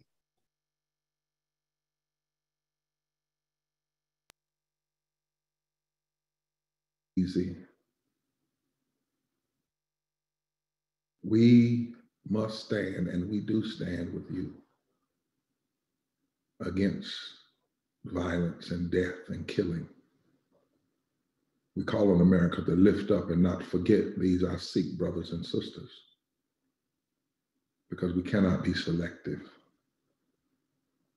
Sometimes in the media, we may focus on one place like Minneapolis, but it's not just there. Or Columbus, Ohio, it's not just there. Or Black people, it's not just there. We have to have the capacity to see it all, to mourn it all, to cry over it all, to stand against it all, to fight against it all. Because in a true sense, we are all in this together. We're all made in the image of God. We all are brothers and sisters. And we all have life that no human being has a right to take because they did not give it and they cannot return it. So we weep with you, we pray with you, we mourn with you, and we stand with you in the eternal vigilance, nonviolent, loving vigilance against violence and death. America, you're going to have to, and you're going to have to do it soon. Decide that in America, violence and death is no longer an option. We must do it soon. Lest, as Fannie Lou Hamer said, I question who we are as a people. For those of us who know who we are, and more importantly, whose we are, let us never stop mourning with one another, building movements with one another, and believing forever in the possibility of transformation. And know that violence will not have the last word as long as we are living, breathing, and clothed in our right mind and filled with God's heart of love, compassion, mercy, and grace and truth. Love you more than you know. Amen. Thank you, Reverend Barber. Thank you to all of the faith leaders here tonight for your fierce witness and your moral clarity. We are about to head into our third and final part of our program. We have heard from Sikh community voices. We have heard from faith leaders, and we're about to hear from our nation's movement leaders. But before we do, we just want to pause for a moment and take in everything that we have heard so far with some music and poetry. I'm about to introduce Mokum Singh to give us a tabla solo. He's a Sikh youth musician. And then after that, we'll hear from Japanese-American poet Bryn Saido. Mokum, I invite you to begin with, what does it feel like for you as a young Sikh American to hear all of the faith leaders gone before us speak to you, speak to us, telling us that they love us, that we are connected, that they will not leave our side? Do you feel those prayers in your heart, brother? Vaheguru Ji Ka Khalsa, Vaheguru Ji Ki Fateh. Thank you so much, Valerie Kaur Benji, for inviting me to be a part of this. And to answer your question, absolutely, it was one of the most heartwarming things I've ever felt, I would say, to hear 5 faith leaders of different faiths, of different communities, come together and talk to me directly and talk to my community directly and tell them that they stand with me. And that made me feel so empowered. And, as someone who literally goes to school an hour away from where this shooting happened, I go to Indiana University, IU. This event, this shooting hit me pretty hard, and just the words that I just heard were so powerful and uplifting for me, and I appreciate it so much. I also just want to say that events like these, people like Valerie Kaur Benji, who put these events together to bring solidarity. In these terrible shootings that occur, it's so easy to get bogged down and think about all the bad things, think about all the bad in the world. But events like these, people who are doers and not just sayers and posters, people who are really doers, bring us so much unity. And the title of this event, which is Solidarity, I think it's perfect because they bring us so much solidarity. And I think it's so important with everything in this world trying to divide us, from politics to media to whatever. Everything's trying to divide us. But events like these go so far to unifying us, to bringing us together. And that's what I think is what we need to solve the issues that plague our society, that caused these terrible shootings that occurred just briefly a week ago. And so without further ado, I'm going to play tabla solo. Tabla is an Indian classical percussion instrument that I've been playing since I was about 5 years old. And I'm going to be playing a brief tabla solo that has a couple of parans, a gut, and a chakradar. And my tabla teacher is Swapan Chaudhary ji, and I also want to take a moment to thank him, because without him, I wouldn't be anything. So thank you so much to Swapan Chaudhary ji. And my tabla solo is in teen tal, which is 16 beats, which is the mother of all tals. And without further ado, I'll get started.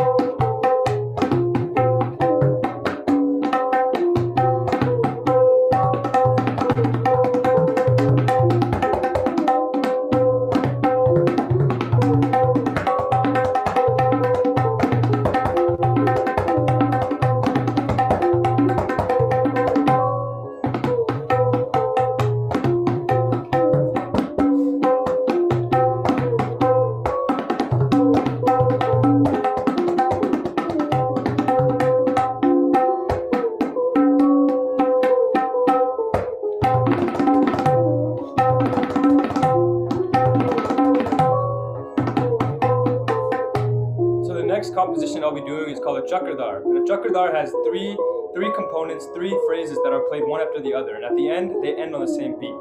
And so I'll say this chakradar now.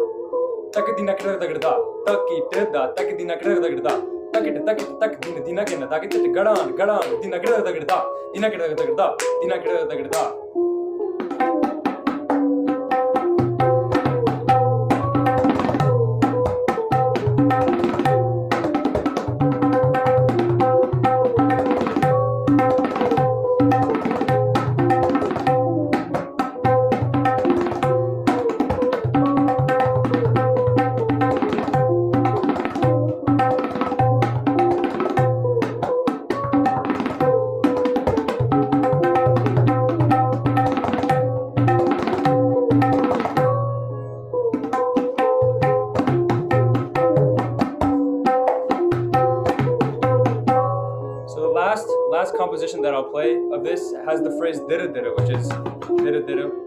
And this phrase is a phrase that my guru Sopan Chaudhary ji is famous for. And so hopefully I make him proud with this last composition. And it goes like this. Gitak dira da, katak gitin, nagde, katak gintaran da, dinta katit, dira dira da, dira dira da, dira dira da.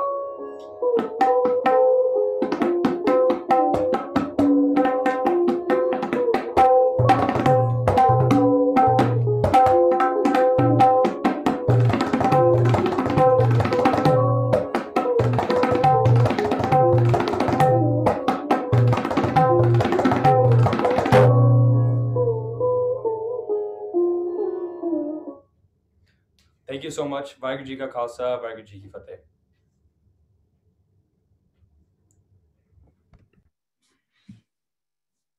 Thank you so much, Malcolm. That was, I feel just so grounded and alive by your offering and by your words.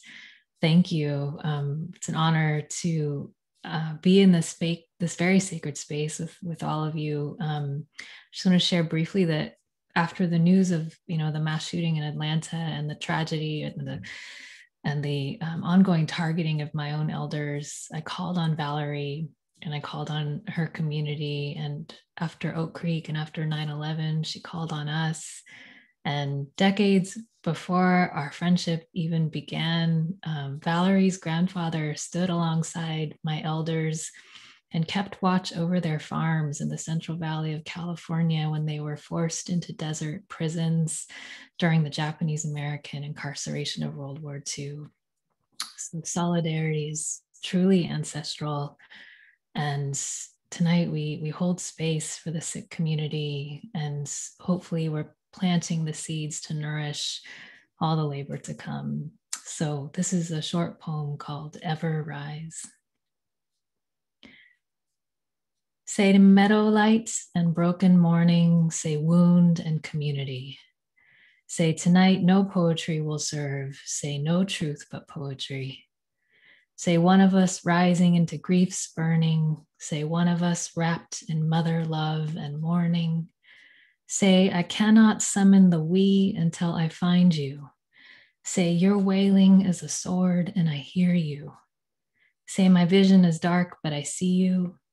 Say, the heart is a muscle and I feel you. Say, my children and your children and their children. Say, what are we dreaming? Say, tonight, no more silence. Say, ancestral solidarity. Say, temple, prayer hall, sea glass, stone. Say, I am lost in the desert. Your voice calls me home. Thank you. Thank you, Bryn. I invite each of you to think of an ancestor who makes you brave and invite them into this sacred virtual space tonight in ancestral solidarity that we get to continue on. Thank you, Malcolm. Thank you, Bryn. In our final part of our evening, we will be hearing from movement leaders from across the country. For this part, we will be hearing from Deepa Iyer, seasoned activist on the front lines for the last 20 years, now at the Building Movement Project, to introduce these leaders to you. Deepa. Thank you so much, Valerie, for creating space for all of us and holding space for all of us this evening. And welcome to everyone who is watching around the country. I have learned so much about the power of solidarity from Sikh communities after 9/11, after Oak Creek, and now after Indianapolis. And perhaps like me, after you've been listening to these artists and poets, faith leaders, and people like Komal, Mr. Sodhi, and Pardeep, you're wondering, what is my role? How do I dismantle white supremacy and generations of oppression? How do we deal with racial trauma that is passed on from generation to generation? How do we recommit to each other in the spirit of co-liberation? How do we thrive and not just survive? That is what we are going to be talking about in this next segment. You will be hearing from movement leaders who are on the front lines of building power in Indigenous, Latinx, Black, Muslim communities. They're here to offer their support and solidarity as they have always been ready to do. So without any further ado, I want to go ahead and get us started. First, we're going to hear from Camila Rashad from the Muslim Wellness Foundation. Camila, tell us, when racial trauma shows up in our communities, how can solidarity be a balm and a practice? Assalamu alaikum, good evening. Peace to everyone who is watching, who have joined. I am incredibly honored to be a part of this space, as echoed by everyone else. It is really tremendous to hear and to be able to sit with both the pain, but also the incredible joy that I have felt, the coming together of those who are committed to one another, committed to our humanity, committed to seeing each other smile again. And so we can also bear witness to that. First, I would like to express my deepest condolences to those who have lost loved ones, family members in the Sikh community of Indiana. You are in mourning of something that's almost unspeakable. Your grief is unimaginable. Your grief is palpable, and you do not, and you must not bear the weight of this alone. Sort of the insidious aspect of white supremacy and racial violence is the trauma that it caused within us, both directly and indirectly. This violence would have us believe that no one cares, that our lived experiences are invisible, are inconsequential, are insignificant, yet we know better. And so when we face this trauma, when we encounter this kind of violence, we know that when we show up for one another, we tell a different story. It tells a story that we are all connected, and not simply as victims of white supremacy, but as those who would together dream of a different way of being, of relating, of building, of transforming the world. We bear witness to each other's suffering and anguish, and in that bearing witness is a healing. And we do this wholeheartedly, We do this in moments of tragedy, and we also are prepared to do and bear witness as a practice so that we can lift up our collective moments and hours and days and months and years of happiness and delight as well. World-renowned African-American author James Baldwin said, "You think your pain and your heartbreak are unprecedented in the history of the world, but then you read." And I would add, and then you connect with other marginalized people who are actually of the global majority, that you rejoice with one another, that you become curious about one another's struggle and joy, and you see and you love those who face the trauma of white supremacy and racial violence.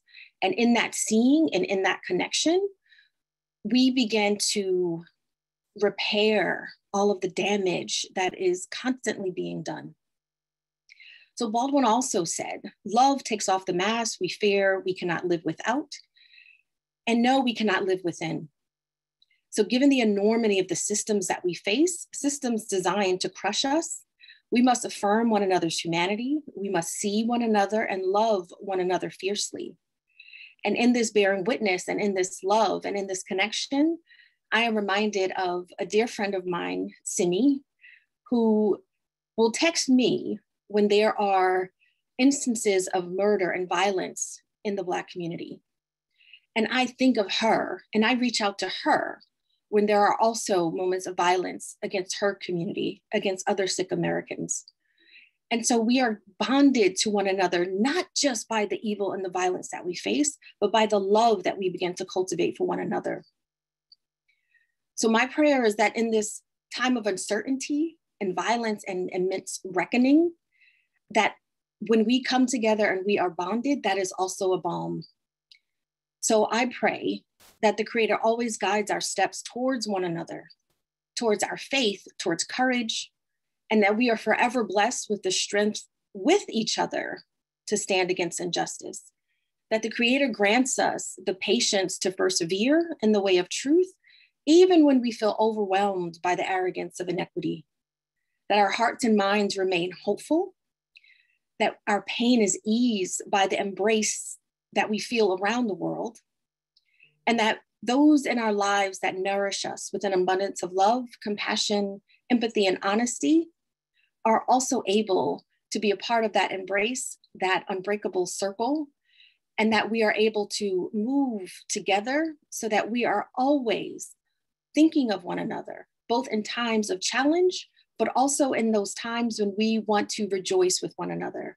So again, my condolences to the Sikh American community of Indianapolis and all of those who are impacted by the fear and the sense of isolation and just the sorrow, that we stand with you, that I, as an African-American Muslim woman, a descendant of enslaved Africans in both the US and the Caribbean, that my roots are here and that I am rooted, and the commitment of standing with my Sikh American family, and that this love and this embrace is offered to you freely and sincerely and wholeheartedly. Thank you. Assalamu alaikum. You, Kamila, and knowing you, I know that that commitment is real and present every single day. So now I want to bring in Graisa Martinez Rosas, who is the Executive Director of United We Dream. Graisa, you have been building power and organizing undocumented youth, and you know what the power of solidarity is. So tell us, why is solidarity our shared superpower, especially in this moment when we are fighting so many levels of oppression? Thank you, Deepa, and hello to everyone tonight. It is my honor to join you all tonight. I bring you greetings from the immigrant young people of United We Dream. My name is Graisa Martinez Rosas. I use she, her, ella pronouns. My friends and my loved ones call me G. And I join myself tonight both to the heartache and the prayer and the music and the song that we've heard tonight. And you know, when I think about this question, I think about the poem In La Quech by Luis Valdés that says, "Tú eres mi otro yo. Si te hago daño a ti, me hago daño a mí mismo. Si te amo y te respeto, me amo y me respeto yo. You are my other me. If I do harm to you, I do harm to myself. If I love and respect you, I love and respect myself. And you know, I grew up the daughter of Southern Baptist preachers in Texas, and the biggest thing that that comes out of that part of my childhood is the knowing that joy comes in the morning, and that in this moment, though it may feel frail, and we carry the words and the names of Micaiah, of the people whose names have been spoken into this place, of Adam, Toledo, in Chicago, of the history that the Pseudo for Solidarity folks have been able to bring into this place. I join myself to the freedom fighters like Judith Brown Dianis, like Deepa Iyer, like Valley Krayur, like Mike Ishii, and many others on this call, to say that the superpower is the realization that though sometimes it is hard and difficult in this moment, joy, the collective joy comes in the morning, sisters and brothers. And I know that in moments like this, sometimes it feels like we're alone, and that things may not are hard to see into the night, but I wanna remind us of who we were called to be. We are those of the people that have poured into us, our mothers, our loved ones. We are those of the mentors that have poured joy and knowledge and solidarity into this moment. And so we are the ones in this moment to be able to embrace each other, to know that we are not alone, and to remember that we have already won. Just the fact that we're here together at 9:51 p.m. on a Thursday night, wherever you're standing, and we are saying without any hesitation that we are going to join together, and in loss and in pain and in joy and in anger, we stand together. And so I say to you that we have come too far. We will not turn around. We will flood the streets with justice because we are freedom bound. And those are the words of the powerful Black poet, June Jordan. She follows us today, and she tells us that joy comes in the morning, sisters and brothers. And I'm really excited of being here together with all of you and joining myself in the fight for freedom with you. Thank you. Thank you, Gracia. Thank you for bringing James Baldwin and June Jordan into this space. We are so grateful. Now I want to actually invite into the space Mike Ishii from Suru for Solidarity. As we all know, Asian American communities through our time here in the United States have faced tremendous exclusion, incarceration, deportation, and racism. And Suru for Solidarity works with Japanese Americans to bring this idea that Gracia just talked about bearing witness and solidarity to all communities. So Mike, welcome, and tell us why Japanese Americans are standing in solidarity with Sikh communities and stopping anti-Asian hate. Thank you, Deepa. And I have to send a big hug to all my brothers and sisters out there. Gracia, thank you. I love you.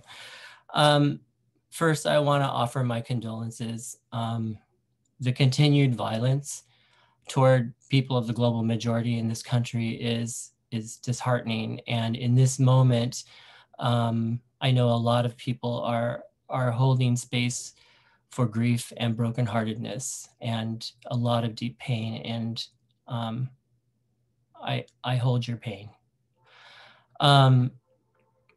As a Japanese American fourth generation Yonsei, I am the son of a mother who was incarcerated by the United States government in a concentration camp when she was a child. And my community was silenced.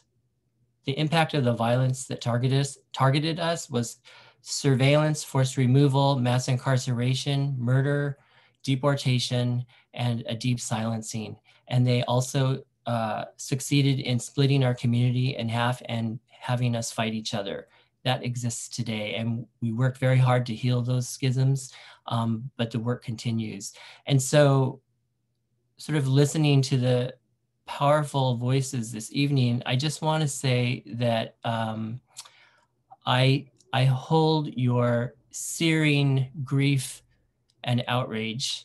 And I think it's through speaking our truth and controlling the narrative of our history and our story that we actually find healing and liberation.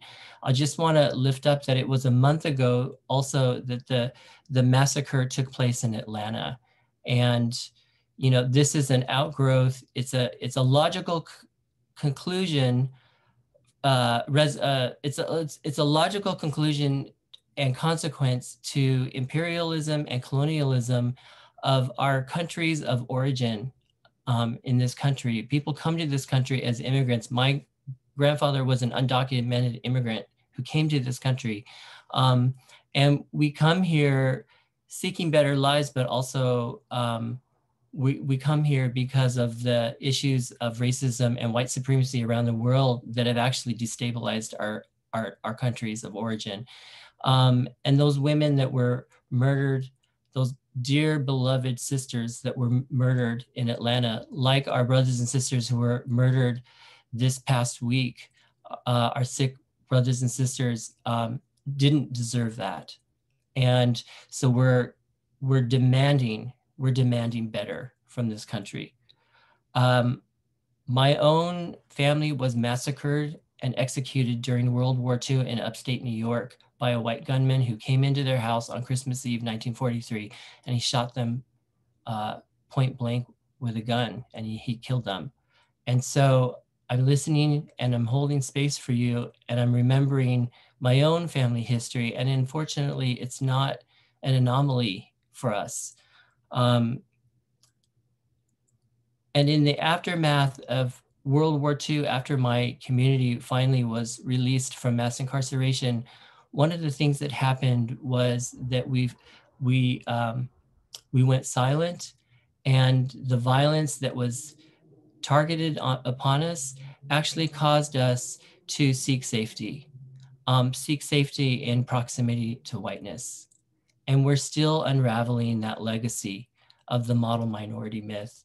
And I just want to say that one of the things that I'm deeply proud of is that at 9/11, our community found its voice and its authentic narrative struggle, and we stood with the Sikh and the Muslim communities, and we were terrified to do it, and we did it anyway. And we will continue to stand with you now. We went to Texas to the detention sites to stand at the barbed wire and demand they release children being taken away from their parents. We'll do the same thing over and over again, because what we know now finally is that our healing is not related to proximity to whiteness. It's not. It will never happen. It's when we stand together, and we stand together at the front line, that actually that's when the healing of my community began to take place. And so we will be with you. We will be with you in the darkest hour, and we will continue to be with you. And so will you be with us, we know. I love you, and my heart's breaking for you right now. But know that also the sun will rise tomorrow, and we will be there together. So I send my love to you all.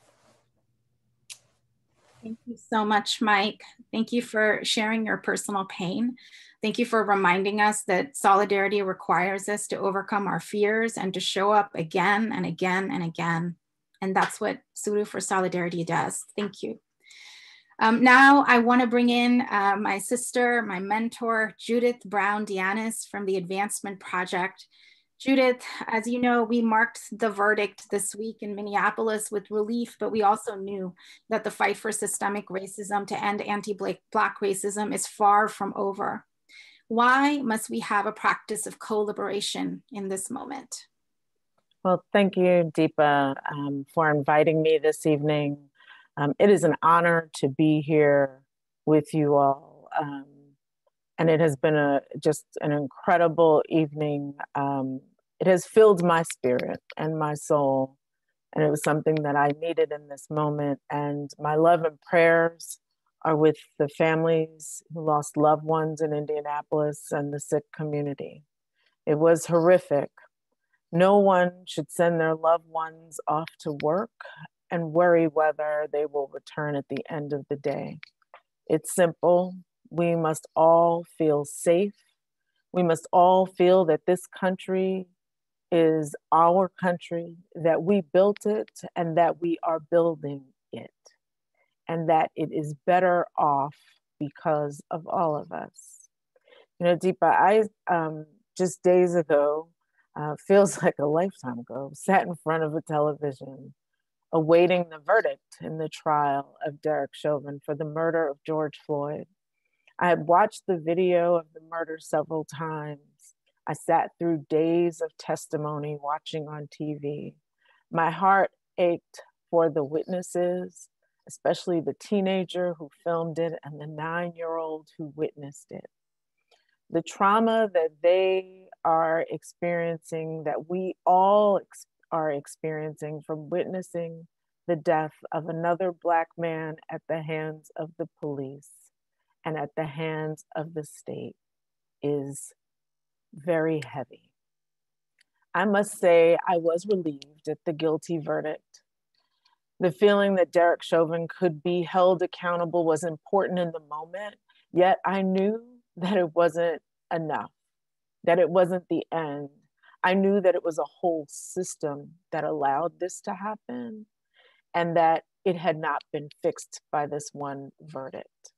In fact, within moments of the reading of the verdict, we heard about a 16-year-old Black girl, Ma'Khia Bryant, who was killed by the police in Columbus. I was jarred by the photo of her shoes. She had on Crocs, the same shoes that my teenage daughter wears. And it sat with me that that was somebody's baby, someone's daughter. And then today, Dante Wright was laid to rest after being killed by a cop just miles from where George Floyd was murdered. It's all heavy, it is all hard. We are all carrying the weight of hate, white supremacy, and institutions that operate on these principles.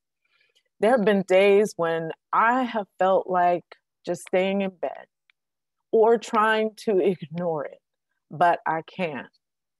My problem is that I have the nerve to hope for something better.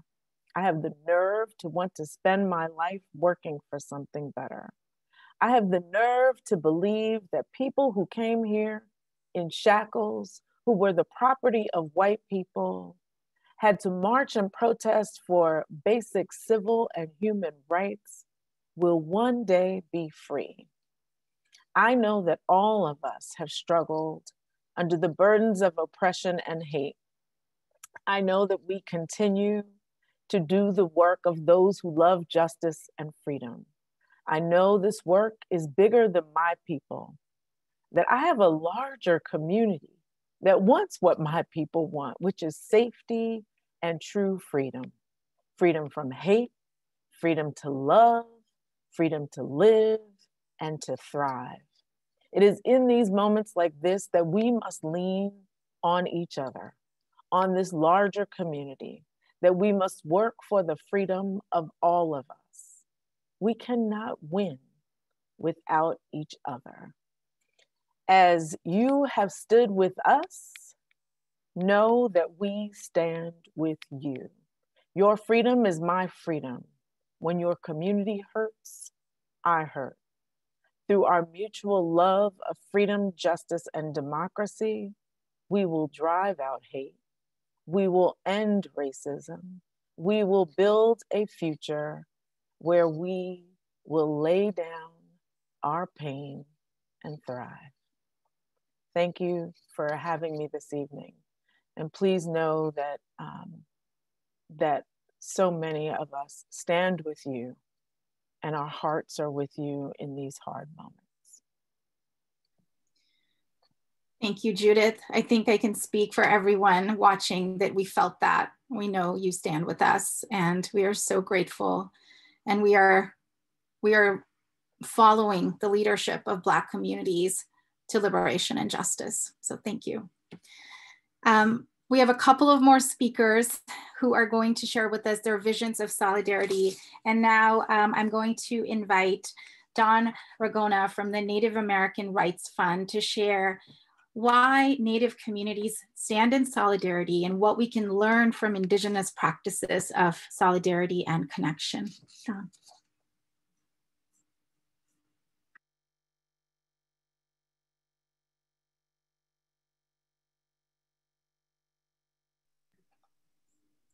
Go ahead, Don. Great. Thank you, Deepa. I truly appreciate the what's being said this evening and what's been shared. My name is Don Ragona. I'm a citizen of the Natinecock Indian Tribe of New York. I also have a lot of family and relatives on the Pine Ridge and Rosebud reservations in South Dakota. I'm the Director of Development and House Counsel for the Native American Rights Fund. And the Native American Rights Fund, or NARF, it's a legal organization that's been fighting for Native rights for over 51 years. You know, first, I'd like to say on behalf of the Native American Rights Fund, our Executive Director, John Echohawk, our staff, and our Board of Directors, I'd like to offer our deepest and sincerest condolences to the families of the victims of this horrendous act of violence and to the Sikh community of Indianapolis. We offer our prayers and our condolences to you all and for your loved ones' journeys. I also want to thank the Revolutionary Love Project, Faith in Action, the Sikh Coalition, and you, Deepa, for the invitation to pray and to speak with you tonight. I'm truly humbled and honored to be here. You know, growing up, I was blessed with an amazingly strong traditional family on both sides. I was able to grow up around our traditional leaders with our languages, and also among and around movement leaders like Russell Means and Dennis Banks and Vernon Bellecourt, and so many others. And they taught me to be proud of who I am. They taught me to not reject what we are, not to walk in shame of who we are. And that every time we spoke our language and every time we dressed the way we dress traditionally and wear our hair long and so on, that it was an act of resistance, but also an act of pride and honoring those ancestors that came before us. For over 500 years, the indigenous peoples of Turtle Island have endured terrorism and genocide and were subjected to the racist genocidal government policies of extermination, relocation, and forced assimilation.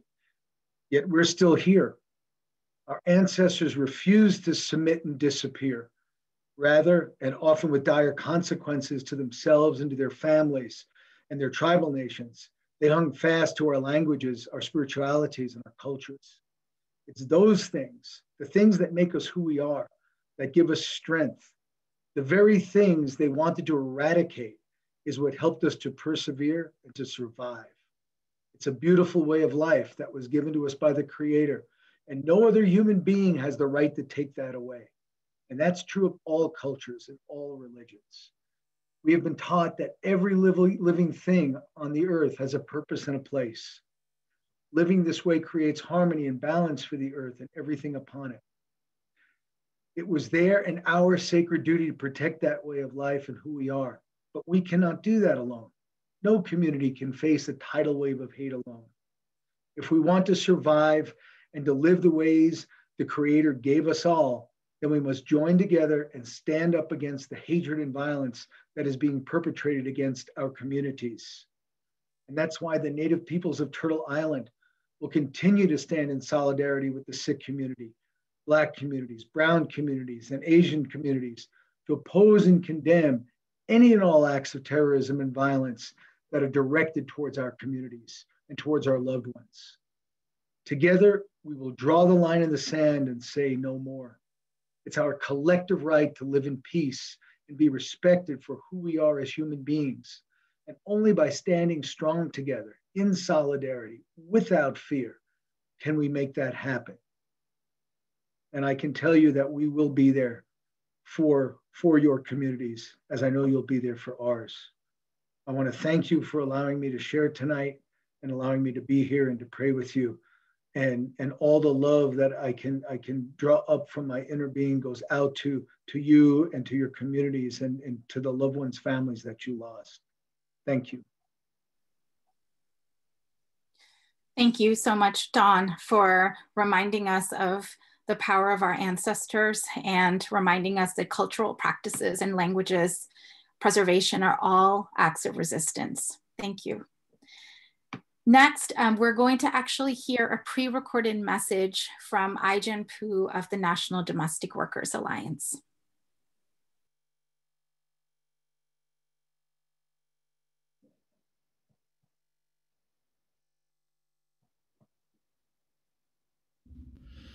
My name is Ai-jen Poo, and I'm the director of the National Domestic Workers Alliance and of Caring Across Generations. And on behalf of our community of caregivers, we wanted to extend our love, our solidarity, and our care to the Sikh community in our country. This last week has been devastating and painful, and we know that it is only the most recent in a long history of racial violence targeting the Sikh community. And we want you to know that we will not forget. We will not forget that history. We will not forget the beautiful lives we lost in Indianapolis last week, and that we will be with you, that you are a part of us and we are a part of you, and that we will stand with you together for as long as it takes, today, tomorrow, for as long as it takes, until we can have true justice and healing in this country. We're thinking of you and honored to be a part of the Solidarity Vigil tonight.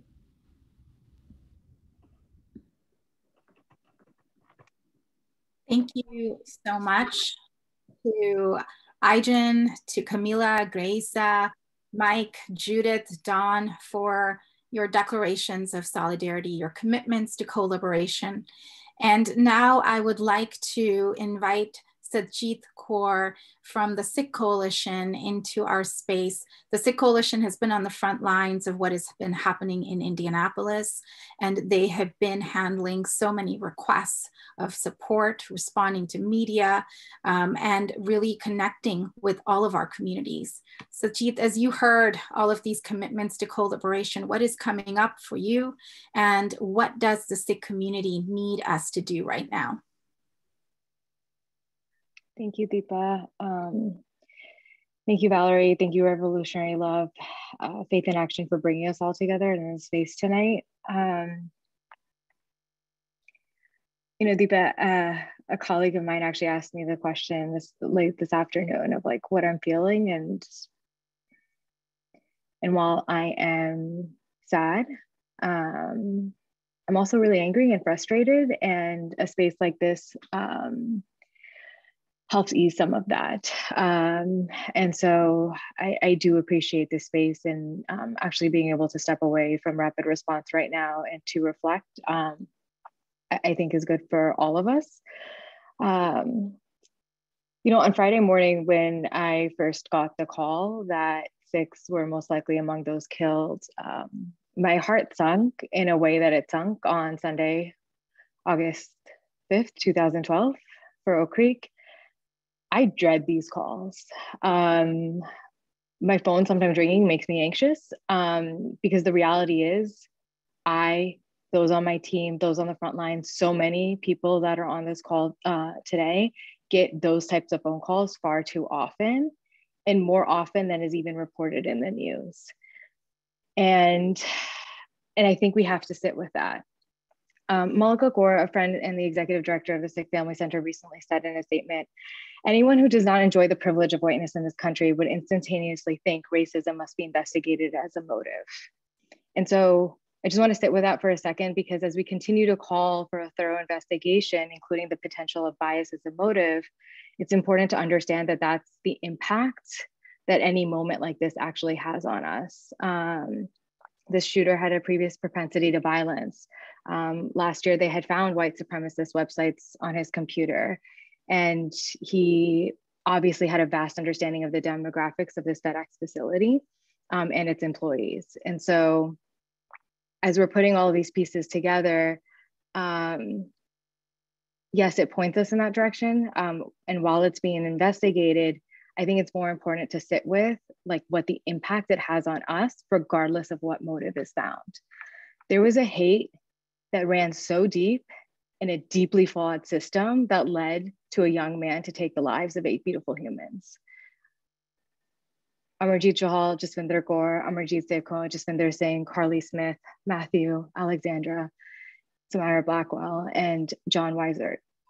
And we can't forget those names. We can't forget those individuals because they are the backbone of America, all of them.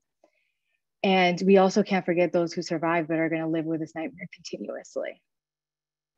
And Deepa, to get to your question about what we can all do, look, I'm going to say this, and I say this always, the Sikh community is strong and resilient. And though we face this trauma and we face countless traumas, the Sikh community will continue to rise, serve, and protect others. No one can break that spirit of fearlessness and internal optimism.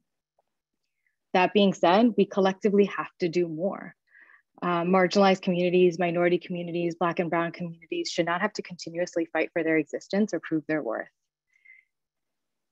Some of those killed have witnessed many tragedies in their lifetime and continue to watch them unfold across America and across the world. And so if we want to honor them, if we want to remember them, let's start by understanding their stories and fight for a tomorrow that isn't plagued with that same epidemic of hate and violence. And so my call to action is, first, please directly support the families in Indianapolis. The attention's going to be gone in a couple of days. People are going to move on, but they're going to have to go back to that FedEx facility. Somebody in their family is going back to that FedEx facility. They are going to continue to live with that fear. So please, more important than anything else, support them and support those who have been impacted with this type of violence. But my second call to action is find your place in the movement, find your place, find your role, and just build off of that. It doesn't have to be everything. We all can't do everything. And I keep reminding myself of that. So if you're an educator, find ways to integrate diverse and unique perspectives of different communities. If you're in corporate America, what policies are you putting together to ensure that people aren't abused?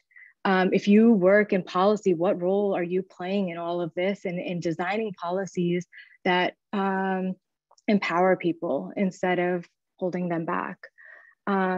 Whatever it is, say enough is enough and find your role. Thank you, Sajid. Thank you for holding the rapid response down. Thank you for giving us those calls to action and for being here in this space. So as we kind of wrap up this section, I just wanted to summarize and synthesize some of the really powerful phrases that stood out to me. And perhaps you are also holding some of these phrases and taking them with you. But while we have come together at a moment of deep pain and trauma, we've been reminded to bear witness. We've been reminded to show up again and again for each other. We've been reminded to fight the systems of white supremacy and not fight each other. We've been reminded that while there is shared pain, there is also shared struggle. We've been reminded that even though everything is heavy and everything is hard, that we can look to the strength and resilience and histories of our ancestors. We've been reminded that we must build the capacity and the nerve to fight for justice and freedom, and that always we must support survivors and solutions that center survivors and find a role to play depending on our skills and our networks in movements, in organizations, and in our local communities. So with that, thank you to Camila, Grace, Mike, Judith, Dawn, Sajid, Aijan, and I'm going to turn it back over to Valerie.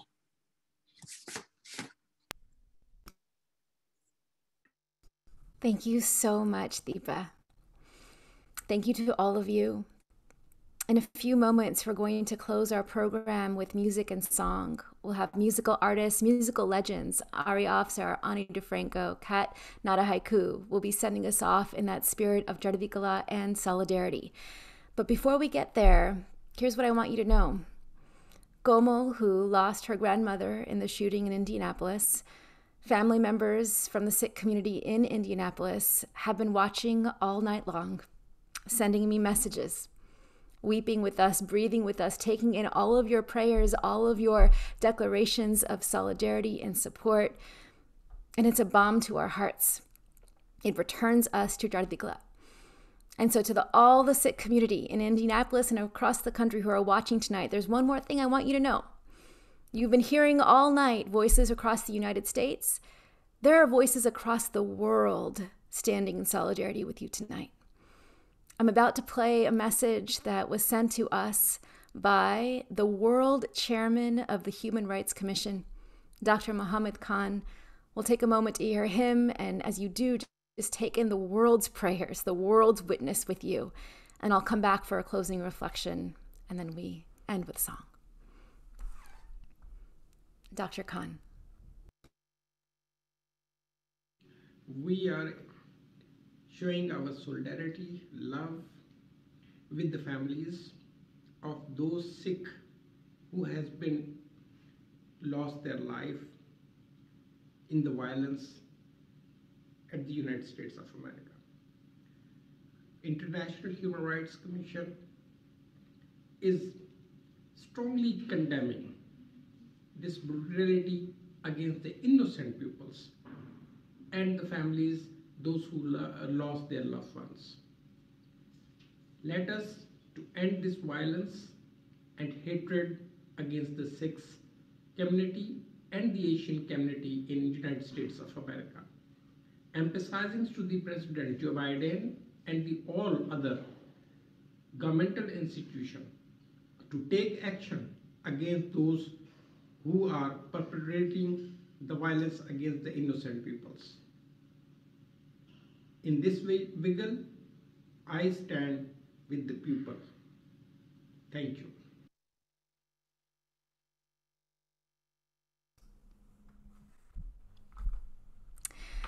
Before we close, I just invite you to take another breath with me. And as you do, notice what you are feeling in your body. Let it come. Good, and let it go. And if you've been with us all night, notice how it might be a little different from what you felt at the beginning of the night. I know that I can breathe deeper. I know that I can find longevity in this long labor for justice, because when we breathe together, we last. Before we leave tonight, I want to remind you of the things that you can do immediately. You heard it from our sister Satyajit Kaur, to show up and support the families on the ground in Indianapolis. And remember, there are 3 things that you can do right now. You go to solidarityvigil.org, and number 1, you can write a prayer or a message of solidarity to the families. We at the Revolutionary Love Project, we will bind up your prayers into books and hand deliver them to the families in Indianapolis. You could also donate to the families to support all of the costs, all of the hardship that's going to be following for this working class community. And you can post. Now, I'm serious about this. We're creating tonight a story where there was none before. Anything that you wish to say tonight, to witness tonight, anything you want to share with the world, your friends, your community tonight, go online, go to Twitter, Facebook, Instagram, post from your heart. If you need ideas, solidarityvigil.com, they'll show you some sample posts that you can use. Just use the hashtag #StandWithSikhs. Stand with Sikhs. And if you want, you can add Stop Asian Violence or End Racial Hate, but stand with Sikhs. That is what you have done tonight. For the last few years, I have held a question in my heart. The future is dark.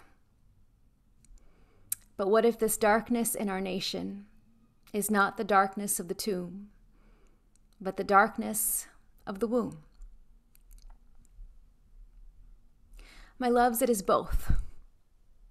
It is both. There are days that are so dark that I can taste the ash in my mouth. Friday night was one of those nights. Hearing about the details of the shooting, I remember the last time you felt that ash in your mouth, the darkness of the tomb. But when we come together to breathe like this, to grieve like this, then these are the moments when I see the darkness of the womb. And these moments, I see glimpses of the nation that is longing to be born. An America that is truly multiracial, multi-faith, multi-gendered, multicultural, where we see one another as part of each other, where all of us belong. Didn't you feel that tonight? I felt it tonight. With every single testimony, every single prayer, every single song, every single poem, every single declaration of support, this is what we could be. This is what we could be where we are. Each of you are midwives to a nation that is in transition. And if you take what you can tonight into your heart and show up where you are, every school, every workplace, every industry, every home, to build beloved community with this in your heart, with the spirit of Chardi Kala, ever rising joy, every rising spirits, even in darkness, then we begin to birth what has not yet been. An America where we see no stranger. An America where I can look at you and say, you are a part of me I do not yet know. An America where you see my child as your child, where you see Gomo's grandmother as your grandmother, where we see one another as worth grieving and worth fighting for. Maybe then we can birth a nation where our children can be freer than we are. My commitment to you is to stay in that labor, to breathe with you tonight, and to push with you tomorrow. Will you make that commitment with me? Stay in it, my love. In the grief, in the rage, breathe through it, in community, in solidarity. Let that joy, that ever-rising spirit take you. That's how we find longevity. That's how we last. And even if we do not live to see the nation that we are trying to birth, this is what I promise you. When we show up to the labor for a more just and beautiful world with love, that is the meaning of life. It is enough. You are enough.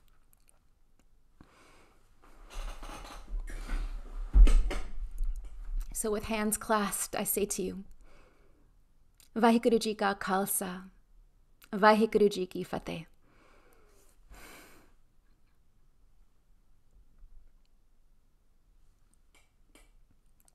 In the name of beloved community, we find oneness. I leave you now with song from Cat Not a Haiku, Ani DeFranco, who will be singing Revolutionary Love, and Ari Afsar, who will be singing a song called We Won't Sleep. Dance with us into the night.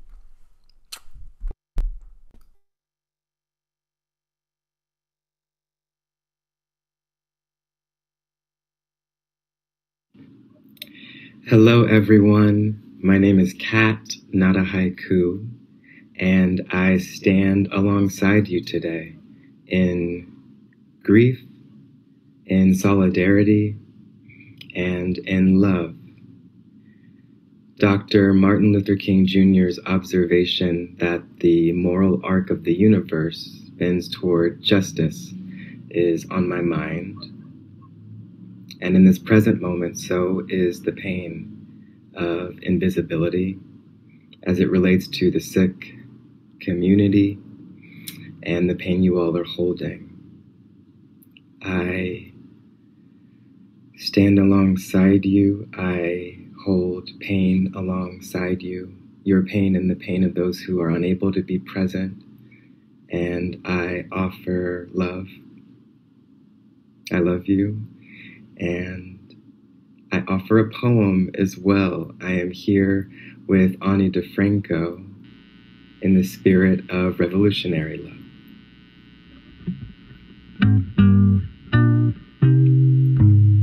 An unwell man extinguishes the life of a sick man under the watchful gaze of the sun.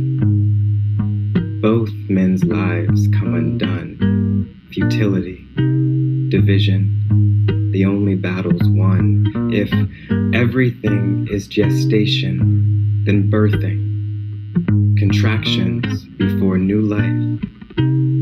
I lay down my weapons, I dress the wound, my mother stands at my side. You are brave, she whispers, warrior's blood, your sword and shield made of light. Her mother behind her and her mother behind her. She is infinite, dark as night. We see darkness with new eyes, the gift of crowning, no illusion of security. Revolutionary love turns stranger to sister. You are no stranger to me. An unwell man extinguishes the life of a sick man, and both men are me. If the aroma of love is sweet labor, I roll up my sleeves, I breathe.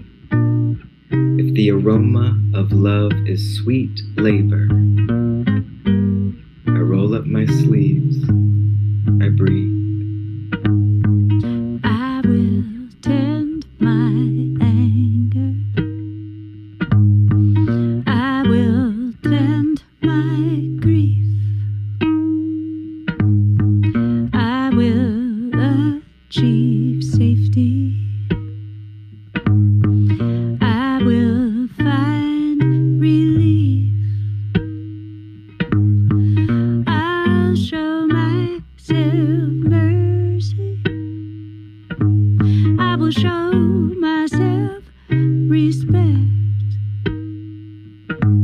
Yes, and I'll decide when I'm ready to forgive but not forget. And I will ask you, I'll ask you questions, and I will try to understand. And if you give me your story, I will hold it in my hands, and I will bring the love, the revolutionary love. I will bring the love, the revolutionary love. Yes, I will bring the love, the revolutionary love, the revolutionary love.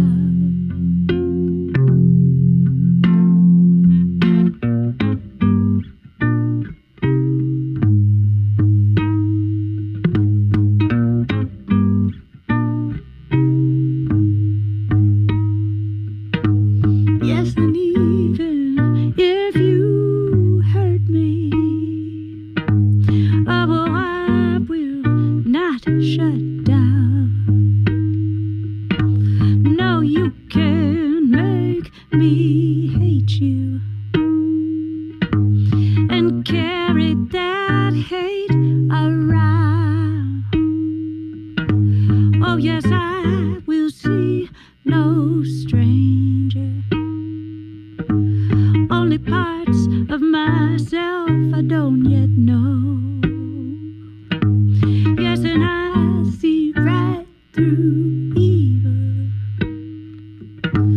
to a wound too scared to show.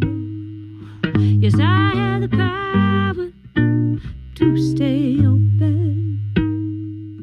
Yes, I have the power to be the one who I've been waiting for, or the one who sets me free.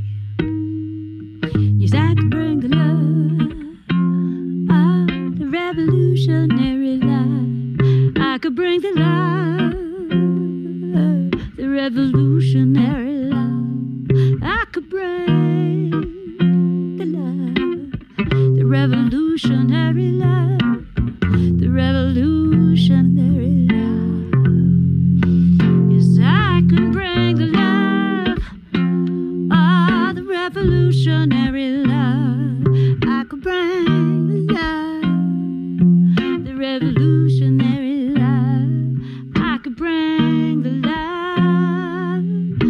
revolutionary love, the revolutionary love.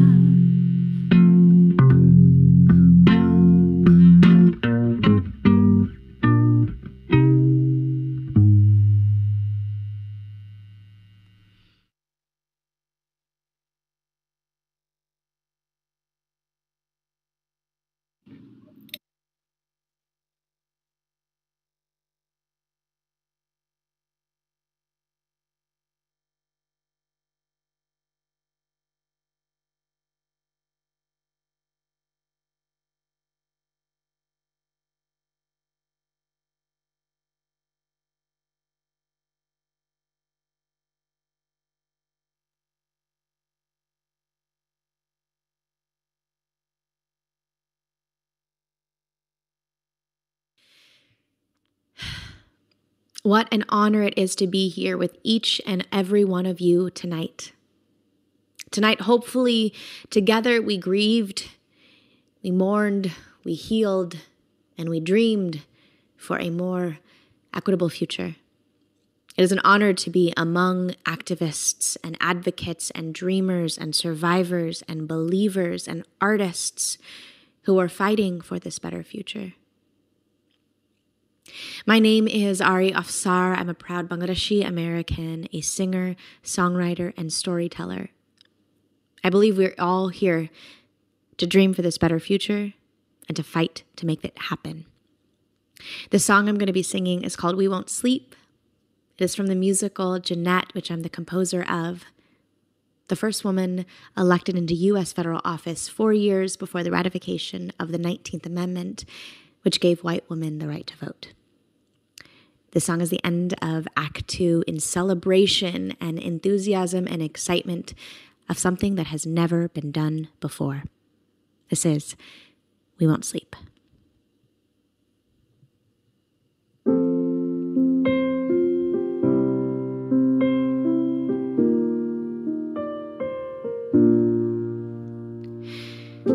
We've been trying, woman, a child. Could make it easy, could live in denial. We saw the world end, but it keeps spinning. Whether we're losing, whether we're winning. Then they start to fade while we're wide awake and feeling alive. Been staying up late, cause we know the stakes of losing a life. We won't sleep, they'll try to get us, but we gon' reach out for love. We won't sleep, no, not till it's over, even with the blurry eyes, baby, we won't compromise. I dreamed in color when I was younger, painted a picture, one hand in the other. Now I see shadows outside my window, but I won't close them, no, not when we know that they start to fade. Whoa, we're wide awake and feeling alive. Been staying up late, cause we know the stakes of love, the light. We won't sleep, they'll try to get us, but we gon' reach out for love. We won't sleep, no, not till it's over, even with the blurry eyes, baby, we won't compromise. Talking for the pride, say we got no time, though the bullet's gonna rise. It's not too late to realize we can be the first, not be fooled by words. So we gotta learn how to wake up and change the world. We won't sleep, they'll try to get us, but we gon' reach out for love. We won't sleep, no, not till it's over, even with the blurry eyes, baby, we won't compromise.